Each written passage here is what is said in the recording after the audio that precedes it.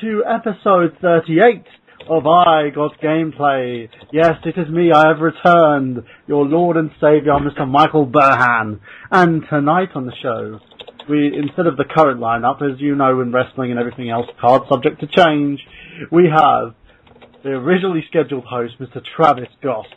Travis! How's it going? It's brilliant. I love that. And we also have a special guest tonight who decided to come on the show and join us because I really begged him, Mr. Christopher Dace.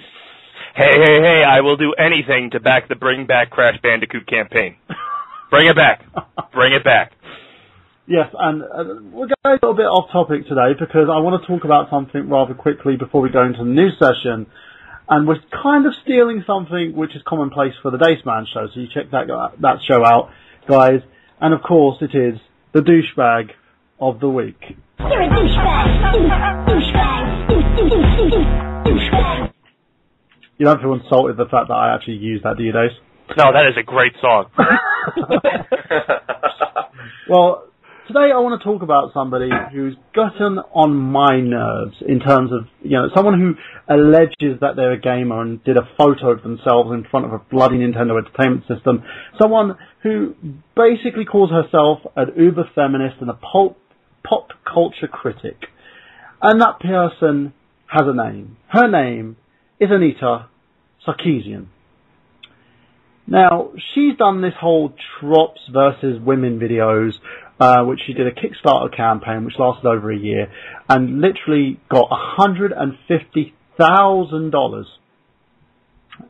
I'm not even kidding you, people. $150,000 from feminists around the world and people who felt like shit, so they gave her the money because they thought that she was going to do research and independent analysis on gaming and talk about the whole feminism in gaming. And it's something, I'm an actor, I studied theatre theory, so I understand the whole feminism issue and I understand how it's allowed women to excel, to go in strides. The women's suffrage campaign, women have come so far, but this blatant insult of a video that she put out on games such as Mario, saying how Mario apparently has to save the princess. That apparently the princess always keeps getting herself in trouble and can't defend herself against the big bad Bowser, that Mario has to keep going saving her. She was talking about the fact how gaming icons, she doesn't even touch much on Samus from Metroid. She doesn't talk about Lara Croft and how much of a hero Lara Croft is. And if you look at the Tomb Raider game and the fact that she actually, stabbed a guy in his balls, she doesn't talk about any of that. She talks about the fact how apparently game developers make women weak. Now, I want to throw it onto the panel here. So let's start off with you, Dace. Do you think she has a point? Do game developers make women weak? Absolutely not. Like you said, with Lara Croft, Samus, and even if you go Lollipop Chainsaw, even though she was a ditzy blonde, she still kicked ass, and the dude was clearly the bitch in that game, considering he was only a head. I can't see why you would attack games like that. There are several games out there with lead female characters, and get the sand out of your vagina. I don't know why you're going after gaming in general. You don't like games where the guys are lead characters? Don't buy them. Stop pushing your opinion on other people, you dumb bitch. But you know what really got on my nerves is the fact that she went on CNN and she was wearing her little business suit and her big hoop earrings, talking about the fact that how gaming is a man's world and men do not want her to expose it. And she's talking about the fact that these videos that she's putting out on YouTube are going to be used as school material, as something, as point of reference to children at school. And I'm sorry, but that is a big bunch, it's a steaming pile of bullshit. Yeah, well that's like us going on the news and saying, look, Victoria's Secret is totally geared towards women, why can't I wear those panties? I mean, come on. The gaming industry is for dudes. Majority of girls don't like playing those type of games. You know what they play? They play Little Big Planet, and they play stupid things like Candy Crush. That's what girls do. Okay? There are several girls out there that do play, but they don't bitch that the lead character is a dude. It's ridiculous. For you to sit there and call yourself a gamer and bitch about the way a design is, her name's Anita, right? Yes. She needs to get a life. Anita, get a life. But the thing that really bugs me as well, as I said, she talks about the fact that Mario is a character that she loves, and that she's well loved and immersed in all these characters. And I just want to point out on the fact that this woman bastardized every single game. She's even talking about Bayonetta and saying how Bayonetta has her legs wide open, even though she's a very dominant protagonist in this game. And, you know, Bayonetta is literally, she kicks ass through the entire game, but apparently she's submissive towards the men's, you know, idealisms of what women should be, with the big boobs and the big legs and the fact that she gets naked and throws her hair around everywhere. It's like she pulled a lot of her point of references as well off Wikipedia. And this is another thing that pissed me off. You're saying you're doing in-depth research on something, but you pulled your shit off Wikipedia. And I've said this on my YouTube vids, and I'm going to say this again. Yuri of the Wind, this guy has done a thing called Gaming Mysteries. I'm going to plug him at the moment. YouTube.com, Yuri of the Wind. Check it out, guys. He does a huge in-depth analysis in games, and he doesn't take a penny from people. All he gets is his views. That's it. He does a better freaking research and analysis than Anita did. And the fact that she was talking about a thing called Dinosaur Planet as well. What's up, Internet Wrestling community? This is Anthony Mango of SmarkOutMoment.com, a wrestling website dedicated to the smart marks like you and I. We break down and review every pay-per-view with predictions and spoilers, and you can catch our weekly podcast on YouTube for some smack talk. There's no rules here, and we show no mercy. You can follow us on Facebook and Twitter at SmarkOutMoment, where we analyze all the angles, shoot first, and kill kayfabe. That's www.smarkoutmoment.com. Why mark out when you can smark out? And it's just, she was talking about how the fact there was a strong female protagonist in Dinosaur Planet, and when they switched it to Star Fox and she became a damsel in distress in the game, people didn't like that, and yada, yada, yada, yada, yada. The whole point about this, which really frustrates me, is that she did no research on the subject at all. Now, let me just point it over to one of our other co-hosts here, Shaun Walker. He's just came back. Shaun, welcome to the show, and vent a little bit about Anita, because I know that you felt really strongly about this. This whole was mad, man. She was off her bloody rocker, like. I play video games, and apparently men who play video games are violent towards their spouses. No. Oh, God. Just no. That's like saying playing video games is going to make me go out and buy a gun and shoot everybody. No. I don't know about you, but I shoot fireballs at my female guests. Just like I'm Mario. Is it fireballs or sperm balls? The only thing I come close to doing is throwing a banana peel out of my car window. That's because I don't want trash in my fucking car. Don't want fruit flies. We're doing ourselves a favor, so just don't drive over the banana peel and then you won't crash. Exactly. And I'm positive that's an urban myth. You know, I'm not going to go kill and... No, I totally agree with you, Shaun, on this. This really bugs me about this as well. It's like she's going out saying all this shit, and she's troll baiting, and this is what the anchor in CNN actually said. You're troll baiting. You're feeding the trolls. You're saying all this shit about how men are getting offensive. Of course people are going to get offended by this. You're sitting there trashing what they love, and you're not even doing it with like concurrent research. You know? And this is what bugs me about this whole situation. And, well, just turn it over to Travis now. Travis, what's your feelings on this? Have you seen the videos? Damsel in Distress? I believe part 2 is now out. Part 2 and part 3. I just can't believe this. I mean, oh my gosh. I mean, this goes all the way back to, I mean, people were saying the same thing about movies and TV shows. They just want to, that's what troubles me about the internet, is people have used the World Wide Web as their way to bitch about the dumbest things. And for her to go on YouTube, and first of all, I don't know who gave her money, but fucking idiots. But the point is, she did something so damn stupid when it was pointless beyond anything. I mean, let's look at it this way. Yeah, princess is always being captured, okay? Duh. That's happening in so many fairy tales, okay? So many movies, so many TV shows. I mean, it's just that it's always there. And for someone to actually go online to say, well, this is wrong. I mean, they're making women look weak. I'm sorry, but the fact of the matter is, this is going on in other mediums. And for you to bitch about it in video games, I think you need a smack upside your head. I'm sorry. No, but this is the thing. She's doing it on purpose. Of course she is. She's doing it to lead people in on this. And this is what really bugs me as well. You know what? If I did a Kickstarter campaign, I will guarantee you that no one will donate. And it's because of the fact... I love you, Dace. Bashing feminists in gaming. That's how I roll.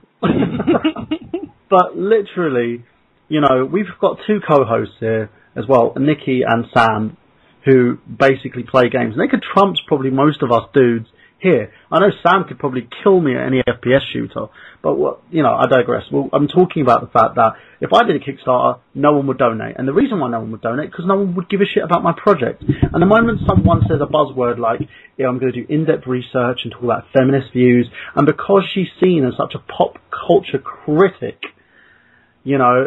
that's what bugs me.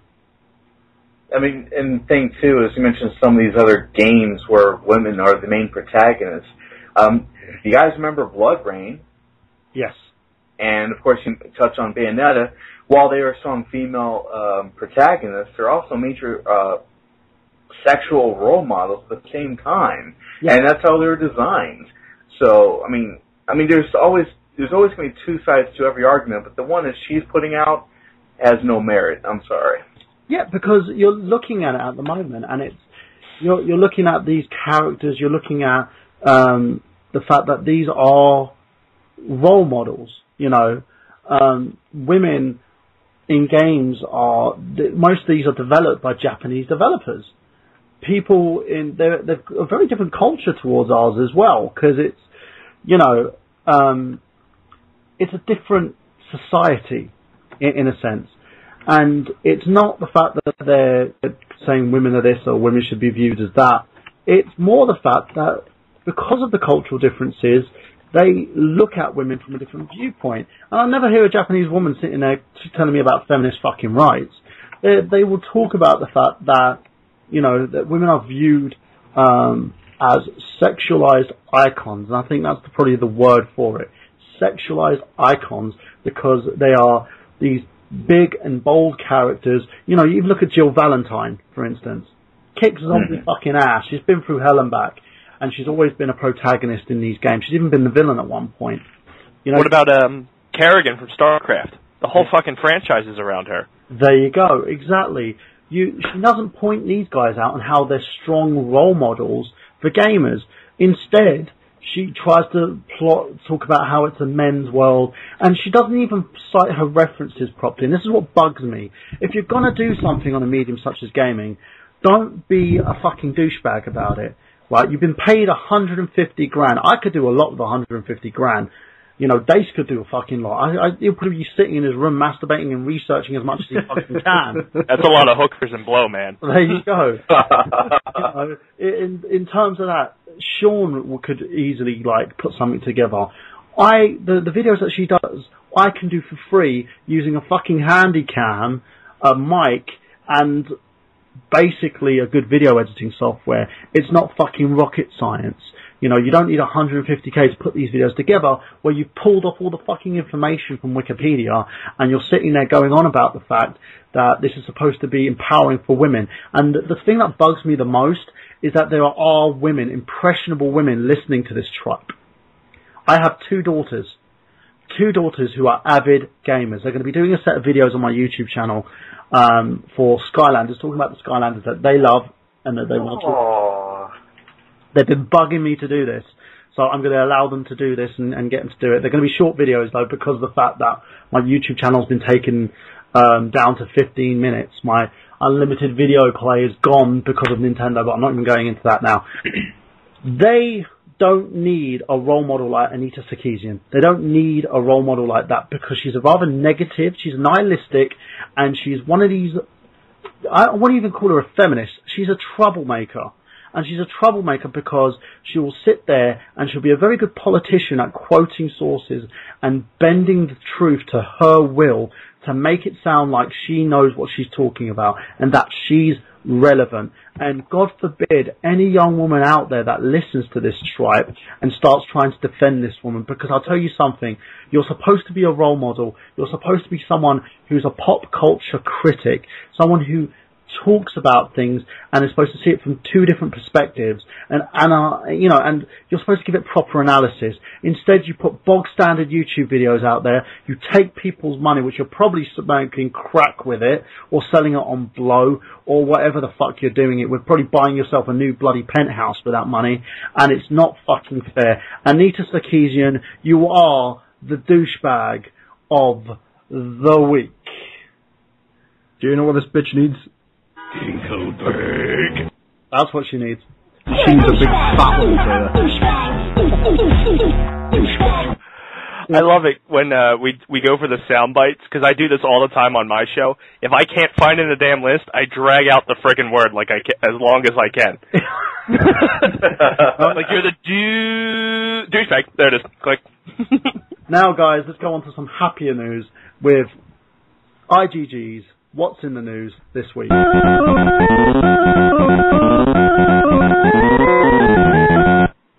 Yes, it's the news segment. It's on a happier note now because we're going to need to forget about talking about stupid douchebags.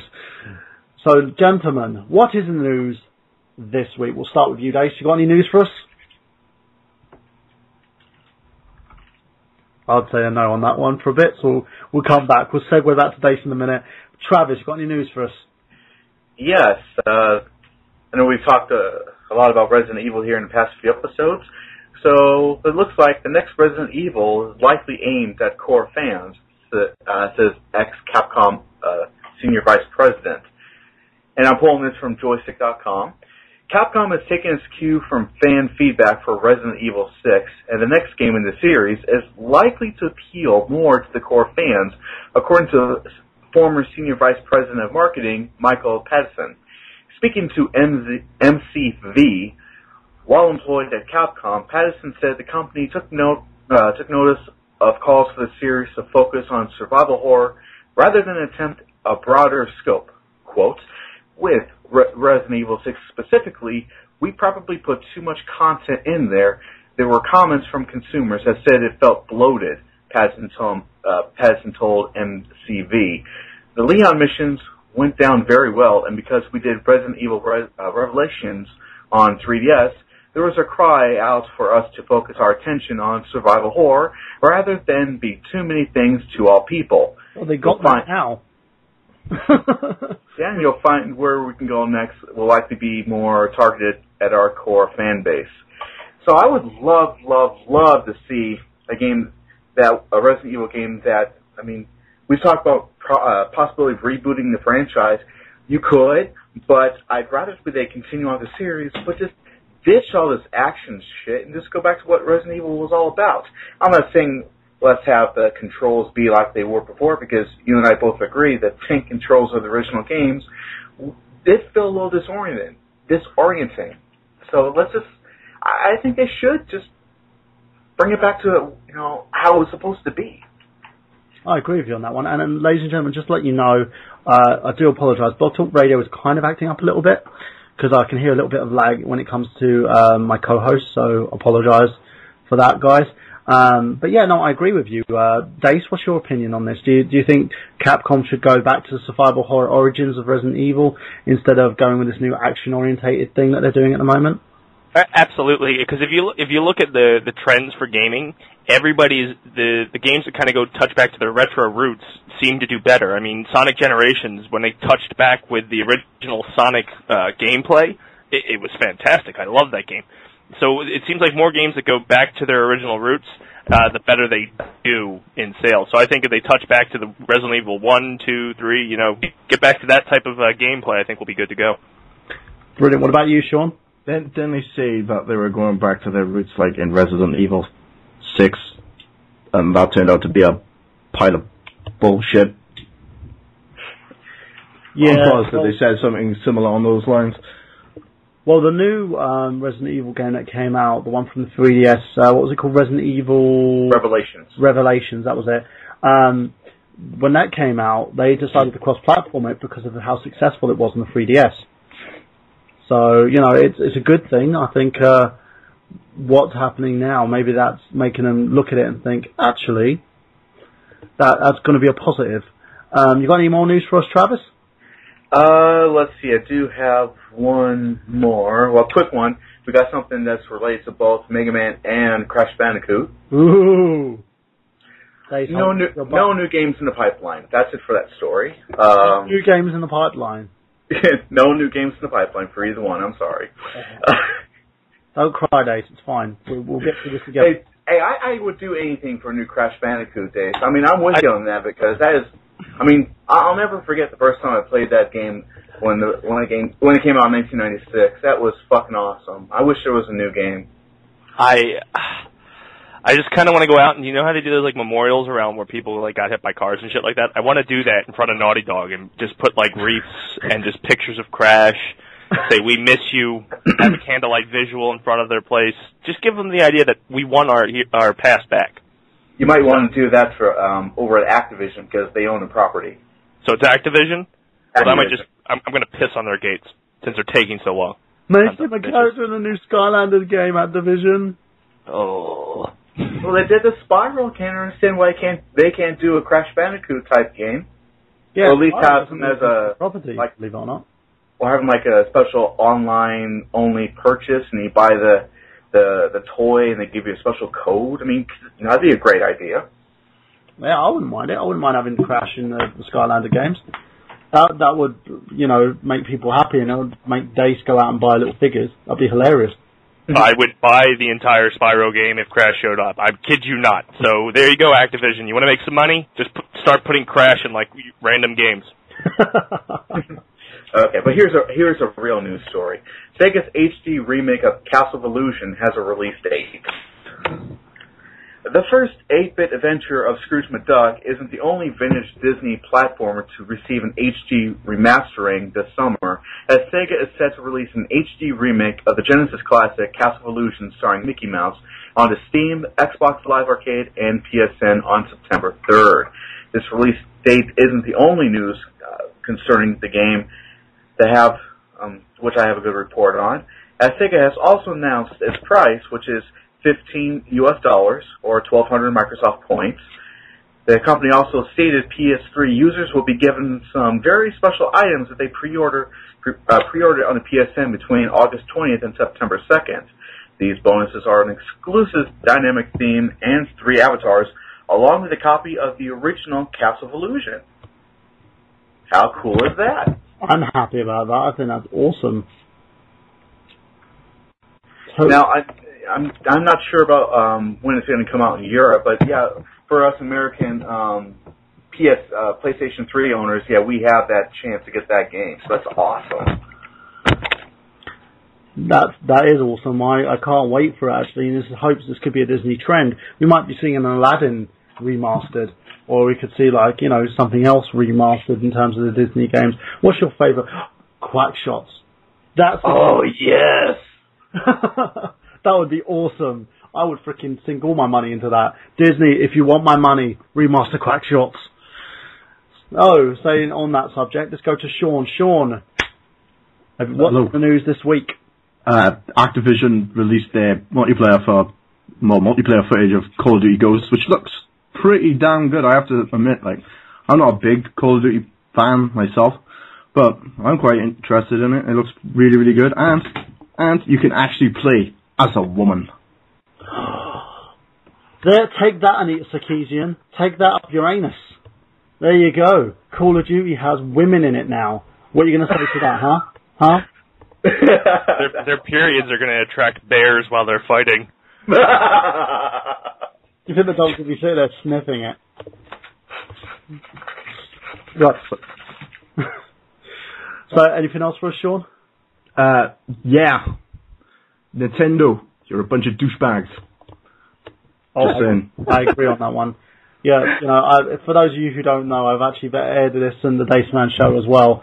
Nintendo have decided to put my video for the E3 Nintendo Direct as copyright infringement, and have given me a copyright strike on my account, limiting my videos to 15 minutes, and also stopping me from basically using any of the account features such as thumbnails and other little bits and pieces. So I am now, my whole reputation on YouTube has gone down the shitter because of Nintendo. And I would like to say a great big thank you to you guys at Nintendo, you fucking douchebags. What a way to actually retract your audience.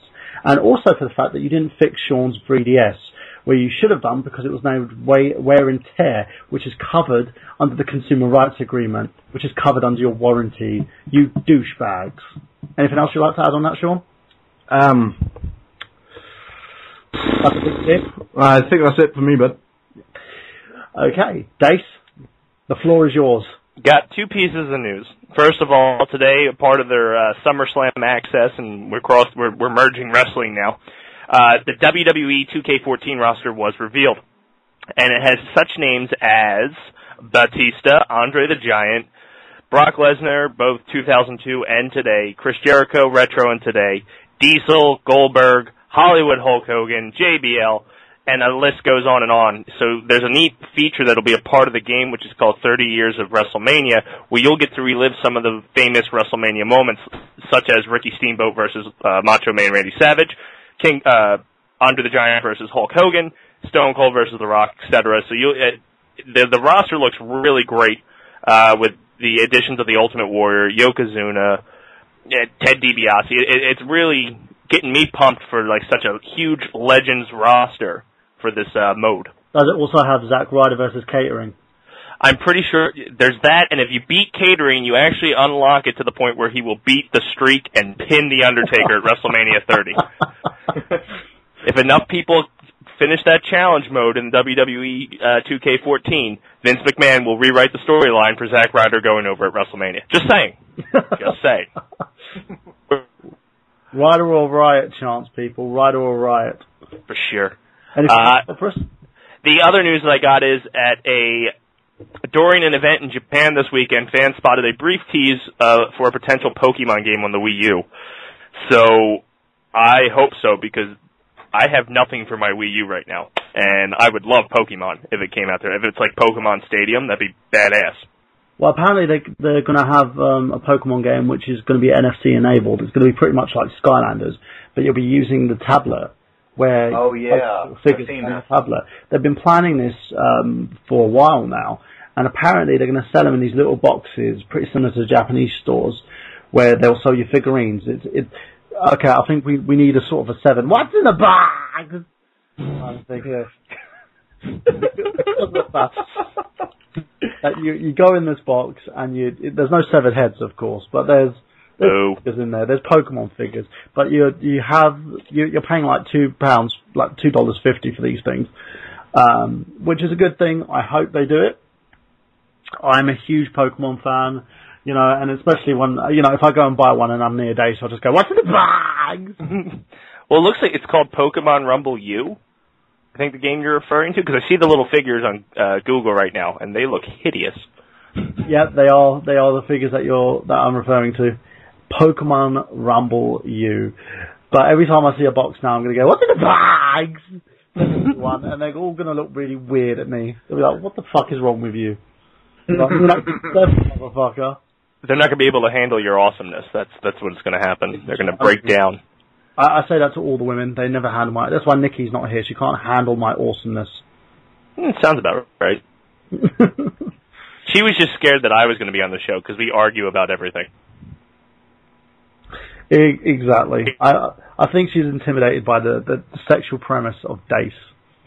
She knows how sexually charged you are, Dace. That's what it is. Oh, get some. It's all the roids. Yeah. I mean, the lack thereof. You did not hear that, people. Well, let's finish this news segment by going on to my little bit of news. Grand Theft Auto Online has been announced. And there is an announcement trailer. If you go to GameSpot.com, There is a GTA Online trailer, and it's available on PS3 and Xbox 360.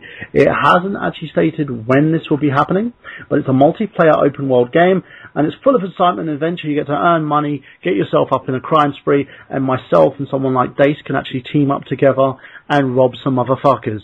So if you love GTA and you want to see more, and you want to see a GTA sort of MMO type game, this is your chance. So make sure that you grab a copy of that. And what else is in the news? Microsoft secures a Fable Legends domain. So they've got new Fable-related content onto a new domain called Fable Legends. That's probably the new Fable game for the Xbox One. And also, Final Fantasy XIV, A Realm Reborn, open beta server continues to grow with 2 new worlds that's been created. So there you go. That's the news for this week, guys, and we were going to be moving on to our next topic, of course, and that is the theme of tonight's show.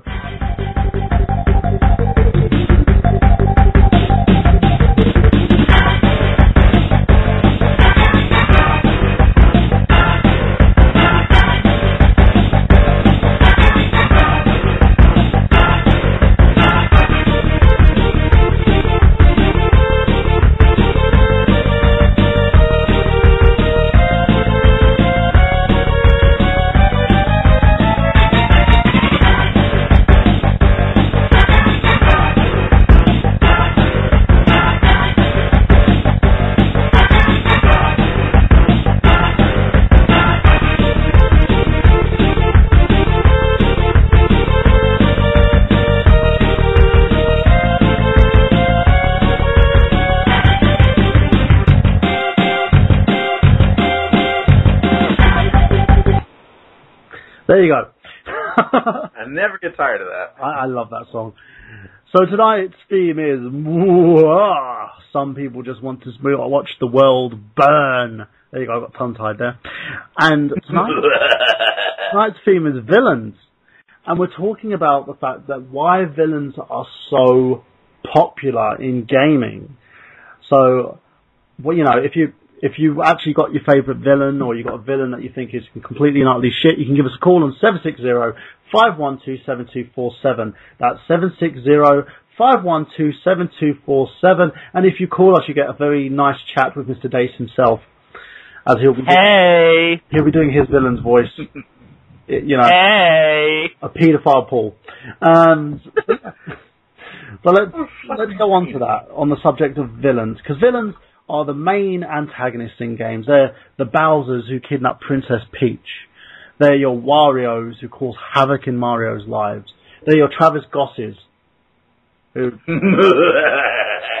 They're also the main bad guys in your games. They could kidnap your girlfriend, beat the living shit out of her, and you still love them. So guys, why are villains so popular? So we'll start with you, Travis. Why would you say that villains are so popular in gaming? Well, for one thing, they motivate you to complete the game because, you know, you want to do what you always want to do in real life, which is whoop the bad guy's ass. No, because Nintendo, you know, I'm just saying. Yeah, that's true. That'd be so funny if we did a Miyamoto game. Just like have him in there as the villain, and you're just beating the living shit out of him. I love you, Miyamoto. It's not your fault. I just want to beat the crap out of your lawyers. So what about you, Dace? Why are these villains so popular? What makes them so special? Because they can do whatever the hell they want. Being the bad guy is the best part because you don't fear the consequences, and you can just do whatever the hell you want. And I think that's awesome. I would love to curb stomp someone. Just saying. What about you, Shaun? What makes villains so popular in gaming? You know, it's like even in films and in television you have a villain. Why are they so appealing? Oh, I think that they're appealing because it drives the story forward. Without a villain, it's just basically Minecraft on steroids, isn't it, Mario? You know? That's one way of looking at it, isn't it? But even Minecraft has bad guys. Like, you know, they have villains. Look at a creeper, you know? You just want to give it a hug and it blows you up in the face. It drives the story forward. That's what villains are supposed to do. And if they don't drive the story forward, they're not doing their job and they should get the fuck out. Yeah, and that's the main point. You know, before with games, there were certain level of games like Pong, for instance, that never had an antagonist, never had a villain. But once games started developing a bit of a story, we had villains. Like the earliest villain I can think of is Donkey Kong. There might be an earlier one than that. Can anyone think of an early villain from like the Atari ages? The Pong paddle. That son of a bitch wouldn't let me past. An asteroid. Kept blowing up my little triangle, little fucks. It's never the big fuck. It's always the little fucks that come afterwards. Oh, and the spaceship. The Yeah. spaceship will just go past, go woo, woo. So therefore, asteroids are the greatest villain of all time. So guys, after saying this, let's go into the 100 best villains in gaming. Ooh, Now, boy. a great hero is nothing without a great villain. And honestly, who cares about the kid picking up a sword or going on for his adventure? There isn't some evildoer waiting at the end of the trail. It's the villain that makes the hero. The role of the bad guy is the most important of them all. Now, we're going to go through the 100 greatest villains in gaming. And we'll start off with this person, Master Hand from Smash Brothers. In his first appearance on the title screen of Super Smash Bros., Master Hand just seems like a whimsical, disembodied hand that likes to bring trophies to life. In reality, he's a maniacal masochist that likes to watch Nintendo's cute mascots battle to the death. He watches as brothers fight brothers, rivals pummel each other into oblivion, and laughing as other favourite video game characters duke it out in a no-holds-barred battle royal. Plus, his twitchy alter ego, Crazy Hand, is the embodiment of evil. Hand gestures, just the way that Crazy Hand, the thwarted fingers move in the screen, creeps the loving fuck out of us. Now, what do you think of Master Hand, guys, from Smash Brothers? Do you think he's a villain? Does he remind you of the creepy hand from Evil Dead? I want a high five. You want Rob Master Hand. Okay, we can give Master Hand a high five. Yes! Self-farm. For the big doll. With a big dough. So, we'll start with you then, Shaun. What do you think about Master Hand? Do you think he's one of the 100 greatest villains in gaming? I could think of plenty others, to be fair. Master Hand, who come up with that? Really? He's not a villain. He just needs to touch himself. What about you, Travis? I always thought that the Master Hand was like the kid playing with the figurines. That's the way I always looked at it. There was just some person who had collected all these figurines of all the Nintendo characters, and he was just playing with them. I didn't think it was a villain. Well, he's going to be like the last boss that we'll actually see in a story-orientated mode in the Smash Brothers games, because of the fact that Nintendo, in their whole claim against the internet, have decided that, nope, we're not going to have any more story modes because we're Nintendo and we can do whatever the fuck we want. Like not repair Sean's DS Exactly. for free. The tricks. I don't suppose you have a crying baby sound effect to go along with that, huh? I don't. Shit. I've got this, though. It's got us, we're pretty butthurt about it. I think that's shit, because I heard his... Well, it's pretty much that me and Shaun are. It's got us, we're pretty butthurt about it. Oh, okay, there we go. I didn't hear it the first time. Yeah. So, there we go. And the next one on our list is... Surprise, motherfucker! Nemesis, Resident Evil 3. At 99? He's at 99 here, on the list. That guy used to scare the shit out of me. Fuck that. He's number one.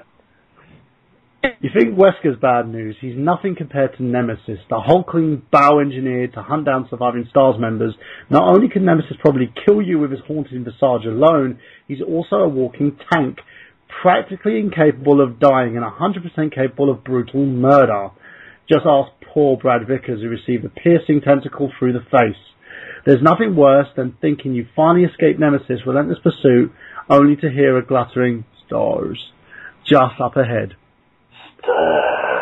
Stars. So, Dace, you're saying you believe he deserves to be higher on the list? Absolutely. That guy used to terrify me. I know I was only in one game, but he still terrified the shit out of me. Literally. Like, shit. Everywhere. That's the biggest thing. If he was only a supporting villain, if he was like a main villain in the games, he'll probably receive a hell of a lot more praise than that. It's a shame, and he was so intimidating that they brought him back for the Resident Evil live-action movie starring Mira Jovovich, which we'll never talk of again. So, yeah, let's move on. And at number 98, we have Dr. Neo Cortex from Crash Bandicoot. That stubby frame, the sulphur-coloured complexion, the clownish hairstyle, and the N permanently stamped on his forehead for Nintendo. No wonder N Cortex is always so mad. This evil scientist compensates for his ghastly appearance by being as brilliant and maniacal as possible, constructing robots of mass destruction faster than most people put together furniture. In a delightful twist, Cortex is actually the creator of his hated enemy Crash. After zapping the Bandicoot with his Evolver Ray, even as you're foiling his dastardly plans, it's hard not to feel bad for that little lunatic. So we'll go with you, Travis. What do you think of him? Well, he's quite cartoony in his own right. I mean, of course, he has all these things he's trying to do to trap Crash and everything. And it's really cool. I like him quite a bit because he's, with the exceptions to the first game, he was actually voiced by Clancy Brown throughout most of the game's existence. Well, the franchise's history, that is. And, you know. Well, being a fan and advocate for bringing back Crash, Dace, what do you think of this one? Do you think it deserves to be at 98? 90 fucking 8? Are you serious? He's the greatest villain in the top 10 of all time, okay? He does not belong at 98. That guy, he's another one who shaped my childhood. They are killing me in the inside. Like, I am dying. Whoever made this list obviously played games in, like, 2000 and above, so you're a 10-year-old. Congratulations, sir. Oh, God. So let's go to number 97, The Reapers, the Mass Effect trilogy. Defeating the Reapers should have been impossible. If the Reapers invaded Earth in the real life, like they did in Mass Effect 3, we'd simply be dead, because these colossal machines would have wiped out life in the universe as we know it. Staring down a single one is intimidating enough, like going toe-to-toe with a laser blasting skyscraper-sized clutterfish, and thought of the countless Reapers hibernating in the dark, in the space, unimaginable horror with piled HP Lovecraft's Cthulhu in their incredible power. It's enough to corrupt a noblest champions like Serene and effortlessly snuff out the most advanced alien civilization that ever was. So, we'll go to you, Sean. What do you think of the Reapers being at numbers 97? Who? You didn't never play Mass Effect? I've played Mass Effect, but I didn't pay any attention to the characters. The game just bored me. What about you, Dace? Yeah, they belong in 97. I don't know who they are. Fair enough. What about you, Travis? Do you anything to say? No, I don't, because I never played any of the Mass Effect games. Okay. Sorry. Right, let's move on to number 96. Caius Ballard, Final Fantasy 13-2. Tongue-tied again. Don't let feathered headdress fool you. Caius is no-nonsense kind of guy whose sole interest is bringing about the apocalypse. And as an immortal guardian of Ceres, he's been around the block a time or two wielding the humongous sword. You hear the whole dick jokes on that one. The unparalleled skill with his intentions, oddly enough, is tragically pure as he merely wants to end the suffering of the woman that he's sworn to protect. See, Anita, he's trying to end his girlfriend's life. I bet you're going to have a fucking field day with that one. Unfortunately, doing so means Lightning, Sarah, and Noel, and the goddess Etro must die. And everyone and everything around them is going to die too. So, guys, what do you think? Number 96. You should be at 96, because I got a bigger sword. In your pants. Yeah. And next on the list, number 95, Getis Harmonia from Pokemon Black and White. He's the protagonist in Pokemon, is usually tasked with dominating the Pokemon leagues while simultaneously thwarting the plans of the team of elite thieves. Black and White shook up the formula with Team Plasma and its leader, Gytis, by making it an ideological battle. Gaitis railed a cult around the idea that was wrong to imprison Pokemon and make them battle. They sound like Peter. Before his scheme was found out, it had us asking the question about the sport of Pokemon, of course, and Gaitis ultimately reveals himself to be the manipulative arsehole that's out to steal the world's Pokemon. Even after you defeat his brainwashing, he still finds other ways to endanger society. There's likely been no larger threat to the world of Pokemon than Gaitis. So here's hoping that he stays beaten at all times. So what do you think? Well, he's not really a villain, really, is he? He just wants to stop Pokemon from fighting each other. He's going the wrong way about it, like. But, you know. Is he just misunderstood, Sean? Yep. But, like, most of these villains are probably guessing on this list. You know, most of them are misunderstood. Here's another one for you. The Helia Hawthorne. The Ace Attorney series has a deep rose gallery of colourful characters. Some are selfish morons and others sadistic con men. But the Leia is Phoenix Wright's most insidious. Beneath her smiling persona and girlish face lies a sociopath that will do anything to get what she wants. But she won't do that. She killed her sister and boyfriend in an attempt to steal the inheritance and was willing to kill as many people as possible, so she kept lying to everyone. You see, beyond her murderous intent, she was a master of subterfuge, creating seemingly enough false leads and red herrings to save herself. It took almost all of Wright's friends and a lot of luck to send her to death row. Though she even haunted the lawyers from beyond the grave. Believe us, once you see underneath her sprightly facade, there's no looking back. What do you think at her number 94, guys? I never played the series or the games. What about you, Dace? Nope. So let's move on. Okay, Luca Blight from Suikoden 2. He is known as the Mad Prince Luca and didn't have too great of a childhood. For one, he watched his mum get raped by a group of ruffians, sounds like a night at Dace's house, while his cowardly father ran away in fear. Again, sounds like a night at Dace's house. When he grew older, he became the leader of the Highland Kingdom, eventually waging war at the city-state of Jouston. During his campaign, he commits atrocious war crimes, burning villages and killing innocents by the droves. One of his most devious acts involved making one villager beg for her life by crawling on her hands and knees and acting like a pig. Again, it sounds like a night at Dace's house. I'd swear that happened at one of his parties. It happens every Saturday. Just throwing it out there. Oh, shit, I'm late for it. After she asks if she could go free, he says, "Die, pig," and brutally kills her with a slash of his sword. Well, Dace doesn't brutally kill him with a slash of his sword, he just, pees on their face. It's a metaphor for my penis. Okay, 92 is Sarin Arterius from Mass Effect. He's a grand scheme of things. Mass Effect Sarin turned out to be a not so big of a deal. Really not much more than a minor arsehole. Truth be told, he is after all the equivalent of a put-upon redneck. In Mass Effect terms, a known space racist. He's Turian supremacist, ways to make him susceptible to sovereign indoctrination, and that's indoctrination that spurred his intergalactic killing spree. So yes, Saurian was a pawn. But considering the mountain of bodies he created, he was a pawn to challenge kings. So we'll move on from that, because none of you like Mass Effect anyway, so fuck that. Okay. Here's one that you guys might know, being Metal Gear Solid fans, at number 91. The Boss. Oh, yes. It always sounded like Big Boss was, the Big Boss of the Metal Gear franchise, but when we were placed in the shoes of Metal Gear Solid 3, we met his teacher, the Boss. Their relationship was quickly become a reverse of Obi-Wan and Darth Vader, where the teacher betrayed the student. And America! For the cell of terrorists, the Boss takes it easy on you at first, but eventually she stops playing nice with Naked Snake, even though they're former lovers. As the game continues, you find out more and more that Boss might be the best soldier that ever lived. One that, even with her enemies, respected. When you learn her secrets by the game's end, you come to realise she's likely the most horrible opponent you'll ever face. No wonder Snake ended up saluting her grave. She deserves no less. What do you guys think?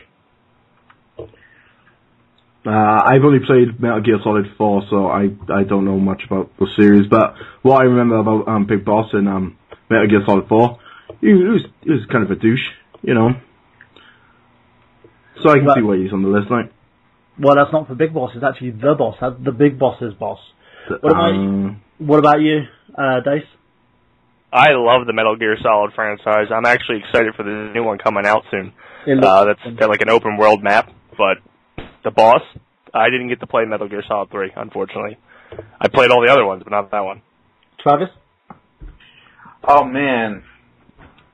When I was playing that game, I'm going to be honest, I didn't even see that coming. When, spoiler alert, if you haven't played it, when she actually betrays him. I totally did not see that coming, but wow, her to be the ultimate soldier at the time? Man, oh man. Here's one that you guys might find hilarious. Number 90 is Mario in Donkey Kong Jr. Interesting, but true. One of their greatest heroes in gaming history was not so great in his second appearance after besting Donkey Kong in the arcade classic of the same name. Mario locked the dumb animal in a cage and continuously whipped him, and when DK's cute ape son tried to rescue his papa, Mario sprung a multitude of death traps on the child, intent on murdering him a dozen times over. Once DK was freed, he gave Mario a swift kick for his troubles, and he seemed to have taught the plumber a lesson about animal cruelty that he soon didn't forget. So do you guys think that he deserves to be number 90 on the villains list?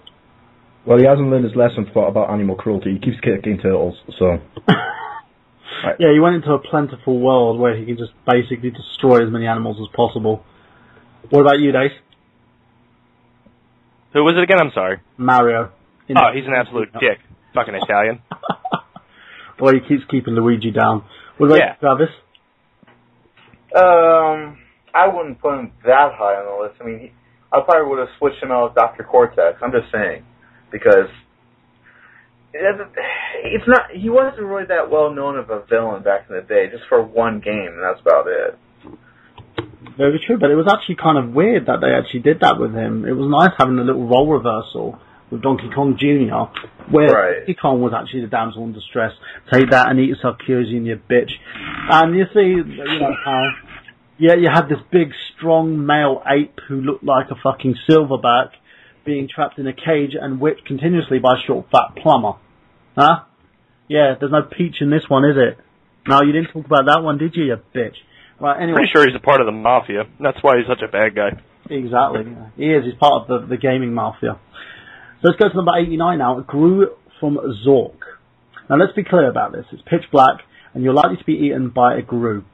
Now, not to alarm you or anything, but the Gru, which kept adventures honest and stoked with torches' seminal 1980 text-based adventure game Zork, is known to having a slavering fangs, razor-sharp claws, and yes, would even make horrible gurgling noises. The Gru is a villain's villain, whose looming presence alone served to dissuade the hero from accomplishing his goal, and that he was made all more sinister by the limitations of early gaming hardware. And as the game's text-based nature left the player's imagination to run wild, what is the Gru?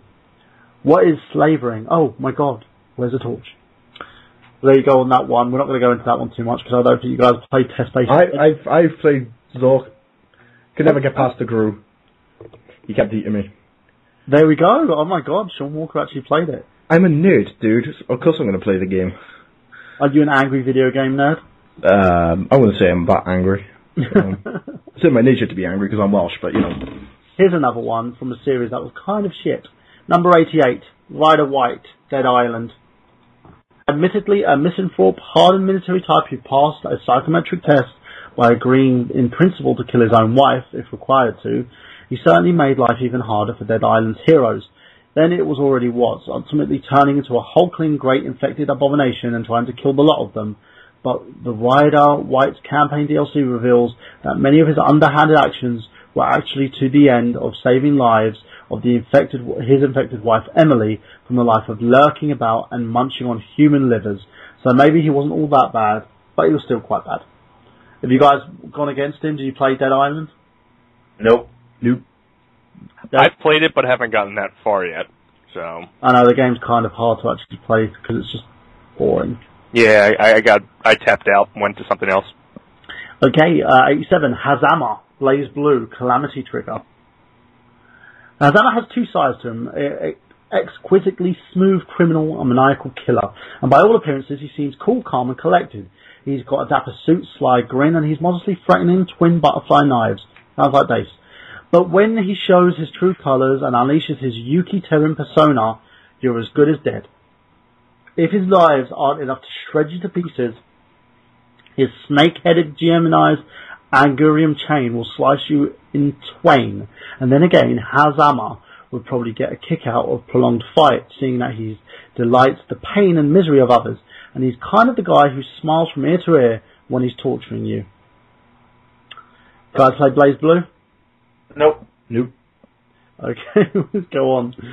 The next one on the list is Lionel Starkweather from Manhunt. He's number 86. Starkweather is a former movie producer who now directs snuff videos, which he pits one man against a gang of psychopaths to see who wins, capitalizing on their sheer brutality of life and death encounters. It's like Smash TV, only way darker. He's the cruelest of the cruel villains, repeatedly tricking you into doing things for his pleasure and financial gain before breaking his promise and making you watch him kill your family. But when you finally meet him in person, it turns out he's just a fat bloke with squishy bits that come apart easily when introduced to a chainsaw. Yuck. So there you go. Have you guys played Manhunt? I did, and I thought it was stupid as shit. He deserves to be number 86 then. Number 85, Darth Malak from Star Wars Old Republic. Now, I'll leave it to you guys. What can you tell us about Darth Malak? Travis, have you played Star Wars, Knights of the Old Republic? I'm afraid not. I'll have to pass on this one. What about you, Chris? I have, and he is a dick. Tell us why. He's just tough. I think I actually played this game up to him, and then couldn't beat him, so I left him. He's that difficult, is he? He was for me, because I'm I'm probably a beginner game player when it comes to this type of shit, and he just whooped my ass. So apparently Darth Malak eventually decided he was too good or bad to remain under the shadow of his master, double-crossed him with an underhanded assault during a fierce battle against the Jedi. The Sith, worse than his own Sith master, is quite the Sith indeed. And Malak confirmed his reputation following the betrayal with a spree of planet destruction, torture and seduction of Jedi to the dark side. What a guy. Awesome. What about you, Sean? Have you played against him? I've never played him. Okay, next one, 84. King Pig, Angry Birds. So, Sean, I'll leave the floor to you on this one because you've played Angry Birds, didn't you? You downloaded it recently while you were on the toilet. I've only downloaded the Star Wars one because I refused to follow the crowd. The only reason I've downloaded Angry Birds Star Wars is so I got something to do whilst I'm taking a shit.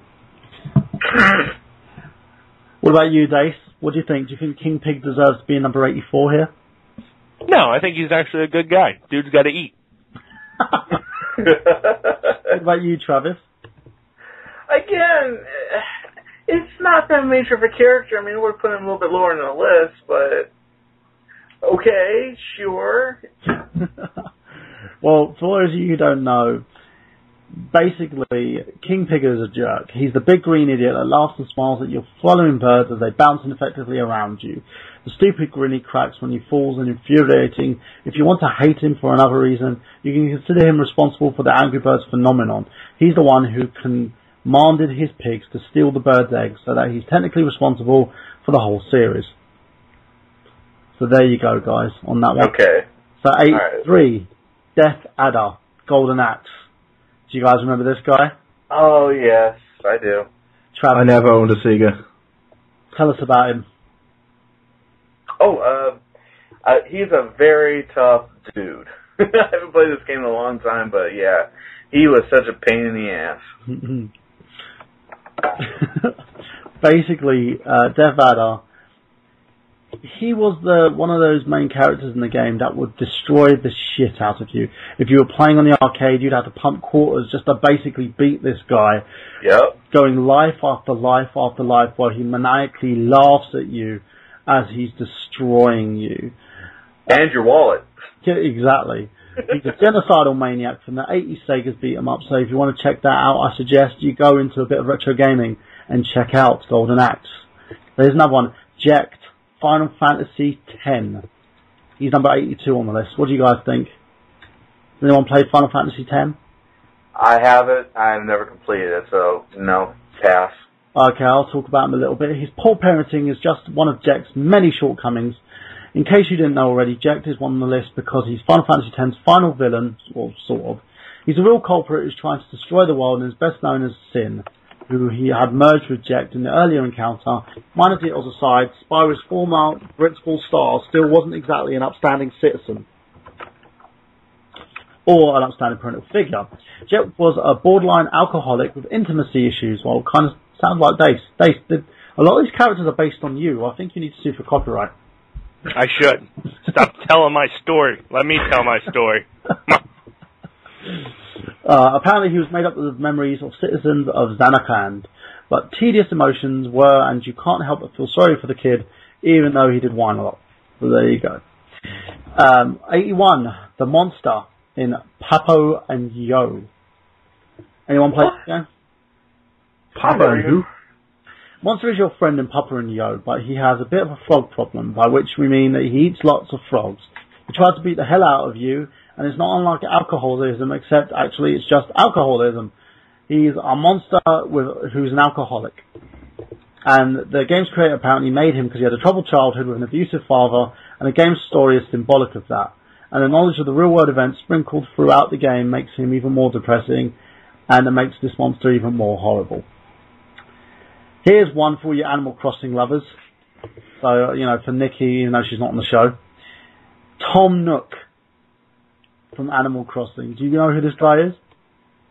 I should do, because you were on about him all last week. Yeah. He is, right, how could he be evil, most say? But he's a stripy, furry and cute, but is one of an absolute bastard who's obsessed with making money. He does it through the worst methods. He'll give you something lovely, like a house, and then ask you to pay for it. Of course, you know that paying for this off will immediately unlock the next house extension, but all that does is get you to even more and more debt. Tom Nook loves it when you owe him money. So Tom Nook, you can go to fucking hell. He is annoying though. He gives me a house in the fucking game. Like, here's your house. By the way, you owe me 90 grand. Sounds like a loan shark. He is a fucking loan shark. Any of you guys are a fan of Oddworld's Abe's Odyssey? I am. Well, do you know Moloch? Yes. He's number 79 on it. So tell us, Travis, about Moloch. He's the guy who ran basically this huge corporation where they've taken all these creatures and turned them into food products for them mostly. And they're running out of stock, so they were coming out with something that's called New and Tasty, which basically was the various creature, the creature that Abe is. I forgot what he is. You have to help me with that one. But they were going to turn Abe and his people into this new food item called New and Tasty. Yeah, he basically, he was the head of the Rupture Farms in 1029, and all he cared about is meeting the bottom line. And if that means feeding defenseless enslaved Mudokons into a meat grinder, arming Stigs with machine guns and instructing them to shoot anything that moves, then so be it. There's Moloch for you. 78, if you guys have played the Tekken games. Yes, I have. Guess who this guy is? I'm shocked that he's so high up. I figured he'd be closer to the top 10 because he was the key guy through the whole entire series. Heihachi Mishima. Now, oh yeah. So who wants to talk about Heihachi? Anyone? No? Okay. That's Jin's grandfather, isn't it? Correct. Yeah. He was a badass, and he wore sandals, man. You've got to be a badass to wear sandals. Plus his hairstyle, man. He looks like an eagle. And he's gotten greyer and greyer, isn't he, since the game's inception? So, yep. Be thankful that he is my fourth favourite character. There you go. He should have been high on the list. Yep. Be thankful that Heihachi isn't your dad, because if he was, you showed you any sign of weakness or compassion, he would throw you off a fucking cliff. Yeah, he sounds like my dad. He has his reasons, of course. You're only his son if you survive the fatal plummet and the climb back up the mountain.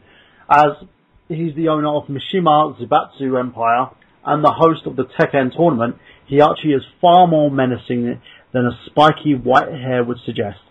Thanks in part to the almighty devil gene that courses through his veins. Even if you manage to scratch him, he'll simply tag in his grizzly bear buddy Kuma and that'll maul your face off. So there you go, Heihachi Mishima. Okay, what about brutal legend Emperor I'm trying to pronounce this one. Doviculus. Anyone played the game? Can I just say, Jack Black should be in this list because anything with Jack Black in is just utter crap. It was a terrible game. How something could be so metal but intrinsically evil. Doviculus isn't satisfied with simply ruling over demonic legions of tainted Kyle. No, he wants the existence of the Age of Metal to serve him, while some villains would like you to believe that they're heartless. In case of Doviculus, it's actually true. The fact that you just spite you, he rips out your love interest's beating heart and slaps it into his own chest cavity, which comes complete with the quick interlocking ribcage access that also where Doviculus stores his 4-necked electric guitar, which is undeniably badass. So there we go on that one. 76 Queen Slug for a butt. Earthworm Jim. All right. This one. So Travis, why don't you go for it? Where do I begin? Basically, for anybody who's played Earthworm Jim, the first one. Sorry, I'm munching on some candy. Basically, it's one that was like the most bizarre, craziest villains I've ever came across in any video game because of the simple fact she was fucking ugly as hell, and I could just go on and on about her, but we got like a limited amount of time on this show, so I'll let you take this one, Michael. But yeah, if you want to see like the ugliest damn villain in the whole world in video game history, play Earthworm Jim. Apparently she wanted Jim's suit, and that she's basically had diabolical plans, including utterly destroying Earthworm Jim and reclaiming his power suit, which she will then use to take over the universe. But no one's exactly sure how she would fit her gigantic anus in his suit. Okay, now here's another one. Who's ever played Fallout will know the Master. At number 75, when humanity reverts to its base state, inevitable apocalypse, you can be sure there will be some bad mama jammers running about. Case in point, the Master from Fallout. The scientist turned biomorph god, the Master built an army of so-called genetically perfect supermutants, ostensibly to prevent another life-ending war. And by built an army, we mean dipped humans in vat and forced a venereal virus in order to transform them into mindless, sterile freaks. And considering humanity was barely hanging on a thread, basically going into near extinction, the last thing it needed was this guy. Okay, now here's another one. 74, Zachary Hale, Comstock, Bioshock Infinite. Who's played Bioshock Infinite and wants to take the lead on this one? Anybody? Nope. Which one's Bioshock Infinite? The new one. I have not played that yet. Okay. So don't give me any spoilers, man. Lord Comstock is a religious madman, one who thinks he can create a floating city and uses it on some kind of modern-day Noah's Ark while he cleanses the world below with fire. He's a nutcase. But while that would be enough evidence alone to justify his inclusion on this list, there is a twist at the end of the game that makes his character utterly brilliant. And I'm not going to say anything else, okay, because if I don't want to know, I'm going to spoil it for Sean and he's going to kill me. Pretty much. Okay, so here's another one. Dragon Quest V. Has anyone played that? Nope. Ladja from Dragon Quest V. Never heard of Ladja, so here's a quick rundown of how evil he is. He threatens to murder children, he kills the hero's father right in front of the hero's eyes, he sells the hero into child slavery, and he's trapped for 8 years.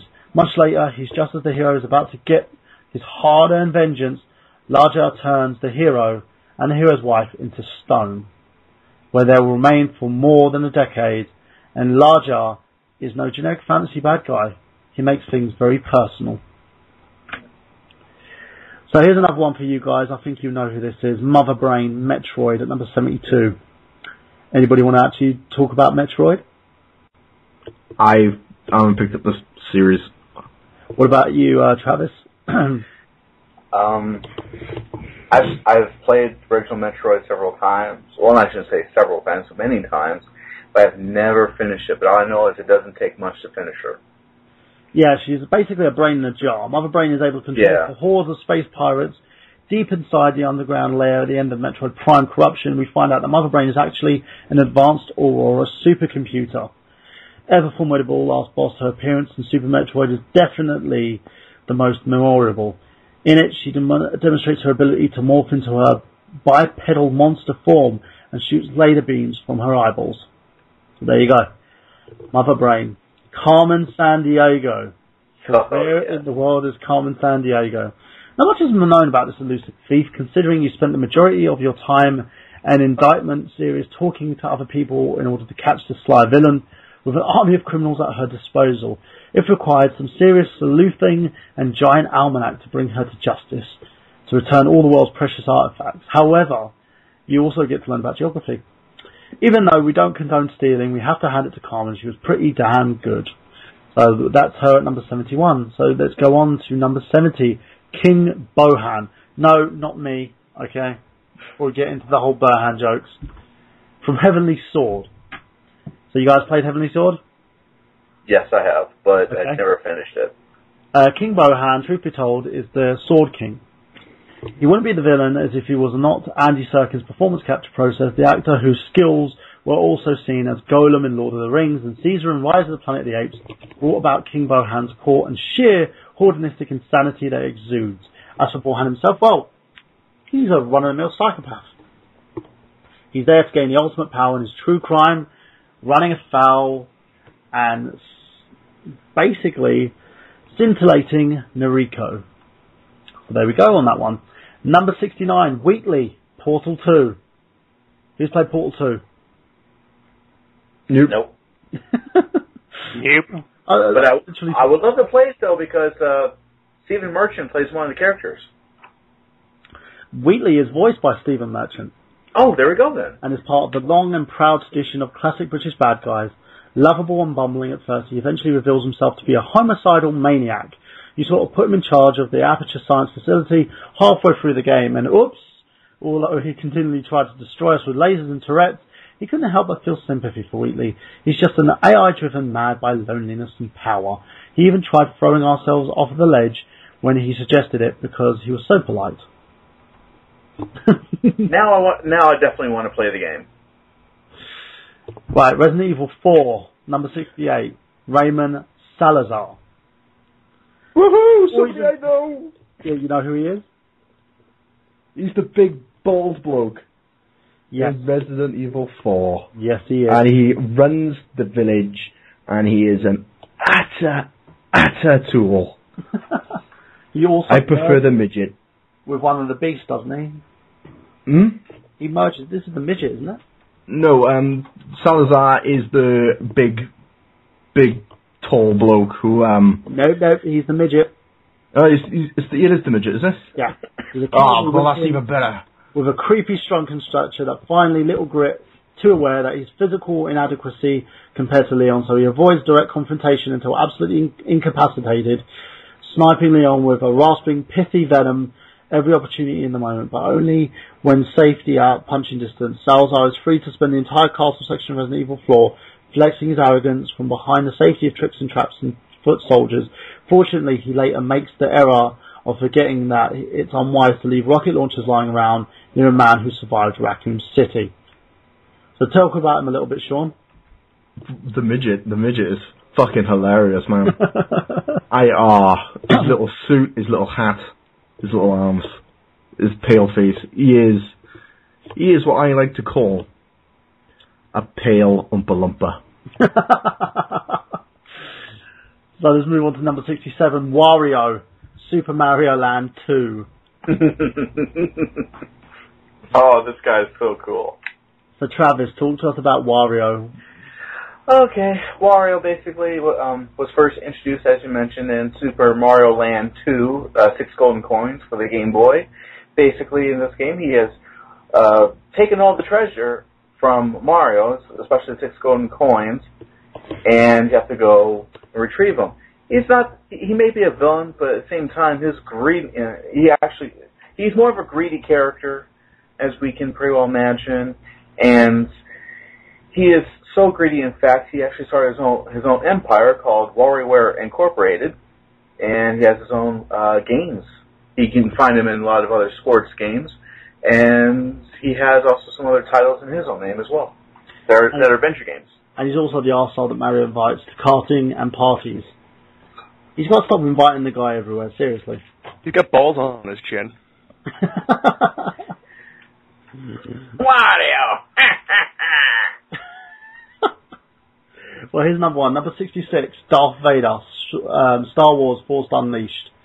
Anybody played Force Unleashed? Nope. I have. Yep. Dace, take it.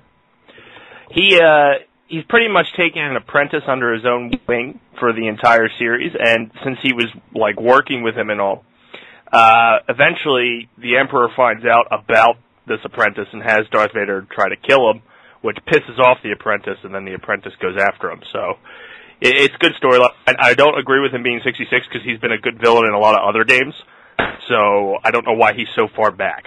Maybe it's because of the fact that he's actually sort of like a part of it. It's basically because of this game alone, and probably not because of the other games that he's been in. But I agree with you. He should have been higher up.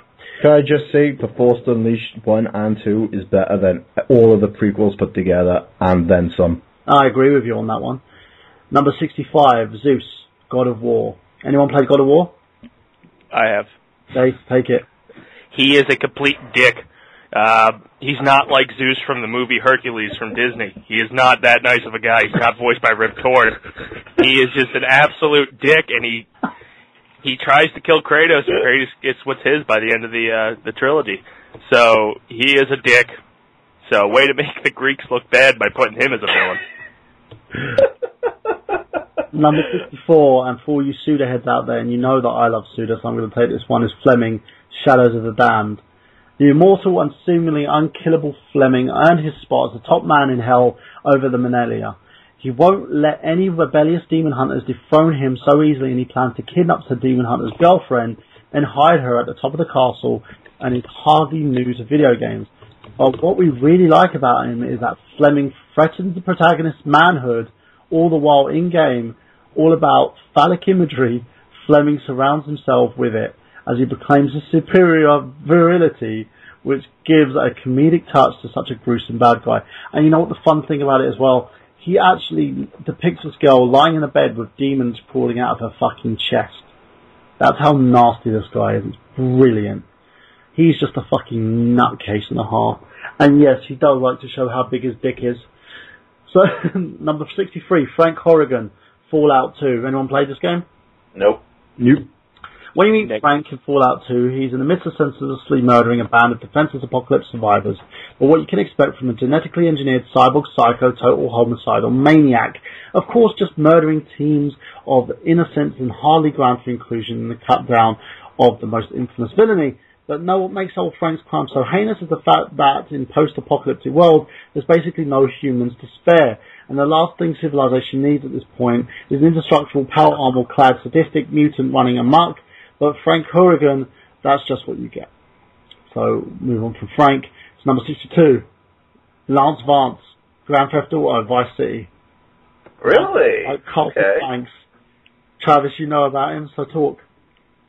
Tell us who... see, he was, as far as I know, he was jailed after doing some business for a crime syndicate in Liberty City. And when he was freed in 1986, he actually was sent down by that same mafia group and basically was trying to make sure the drug deal went as smoothly. Unfortunately, it did not, and he has to spend most of his time, the rest of the game, trying to build up an empire and all that good stuff.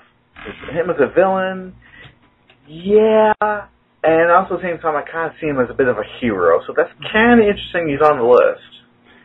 Well, this goes to number 61 now with Senator Stephen Armstrong from Metal Gear Rising.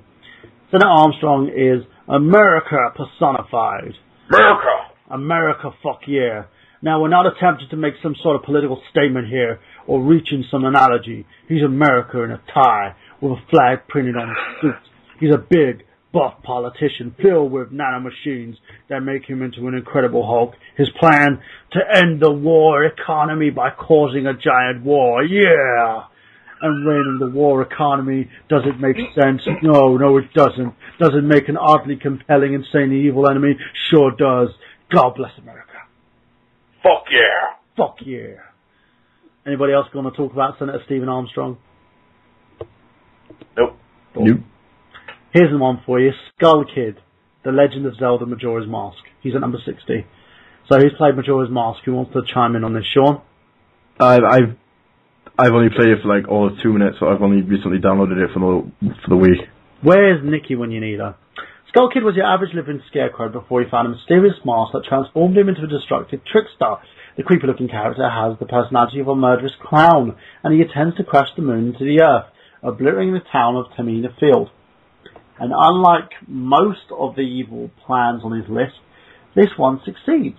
Sure, Link eventually goes back in time to prevent it, but that still makes the oddball one of the most successful bad guys on the list, because he actually did what he said he was going to do, and that's crash the fucking moon. That looks like a rapey... That moon had a real rape face going on. What the fuck was that about? I don't know, that's my pleasurable face, mate.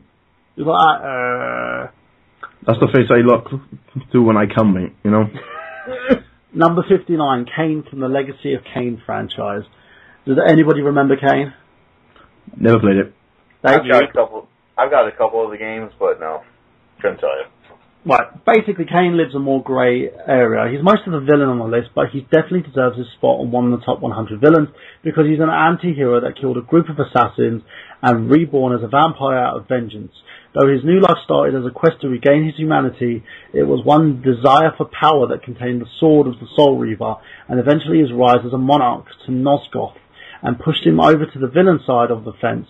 From there was manipulating former comrades, making selfish decisions, and messing with time travel. You know this guy's bad stuff. So here's one for you. General Victor Sereno, Bulletstorm. Anyone played Bulletstorm? Never heard of it. On me again. That's number 58 on the list. Bulletstorm's General Sereno is another villain that you love to hate. He's probably the most obnoxious, creatively potty-mouthed character in any game of his generation. He uses Eco Squad to kill innocents. He sacrifices his troops at will, and he double-crosses everyone. However, he shines as a villain with his mouth open, inventing fresh, hilarious insults with every one-liner.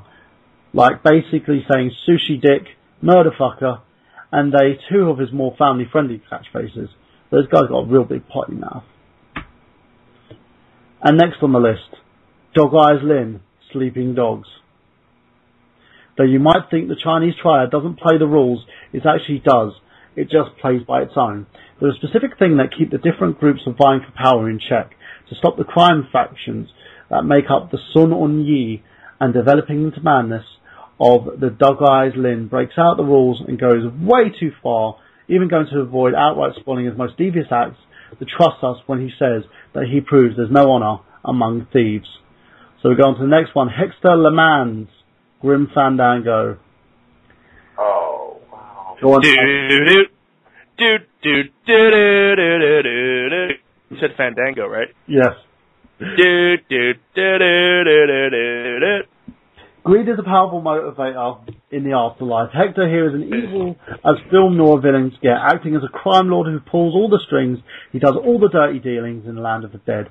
Only he deprives innocent skeletons of something much more substantial than money, their chance at eternal peace. The man uses the Department of Death as a front for stealing number 9 tickets, golden passes to board the train, and wish good souls the tranquility of the ninth underworld. Just like St. Peter greeting you at the pearly gates of heaven, gut-checking you, swiping your wallet and kicking you in the balls to purgatory. That would be awesome if St. Peter did that to me. I'll be marking out. The Didact, Halo 4. He's number 55 on the list. What do you think? Travis, have you played Halo 4? I've only played the first Halo game, and I'm going to be honest, I was not impressed. Well, for all the tortured motivations on the list of the evil elite, there's something satisfying about a good old-fashioned space opera lunatic. A galaxy-hopping, single-minded psychopath hell-bent on the total global genocide of Earth, and entirely justified in the pursuit that he saw it. The Didact managed to trick Master Chief into fleeing, wiped out an entire science research station, and even a failure took out the population of an entire Earth city. This guy is a fucking nutcase. So we'll move on now to 54, Killbane, Saints Row the Third. Who's played Saints Row? Nope. I have not. Oh my god, guys, you haven't played any of the games that I like. Okay. You have Jeff Croup on the line. I don't have much money for games. I'm sorry, dude. We've got Jeff Croup on the line here, so let's bring Jeff Croup on board as well. Jeff, how's it going, my friend? I'm good. we're just going on. We're counting down the 100 greatest villains of all time. So far, the list isn't that great. This was actually a list that was chosen by Game Raider staff, believe it or not.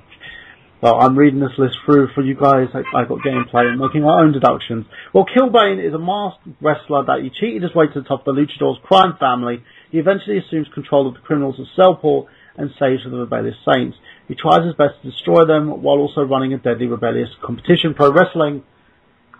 Killbane is a damn fine showman too, entering into public and as operator said Wrestling Federation. Instead of confronting the Saints at some boring shootout, he battles them to brutality in a wrestling match. Okay, so let's see if you guys know this one. Daceman, Star Wars Jedi Knights 2, Jedi Outcast. He's at number 53. You guys know this one?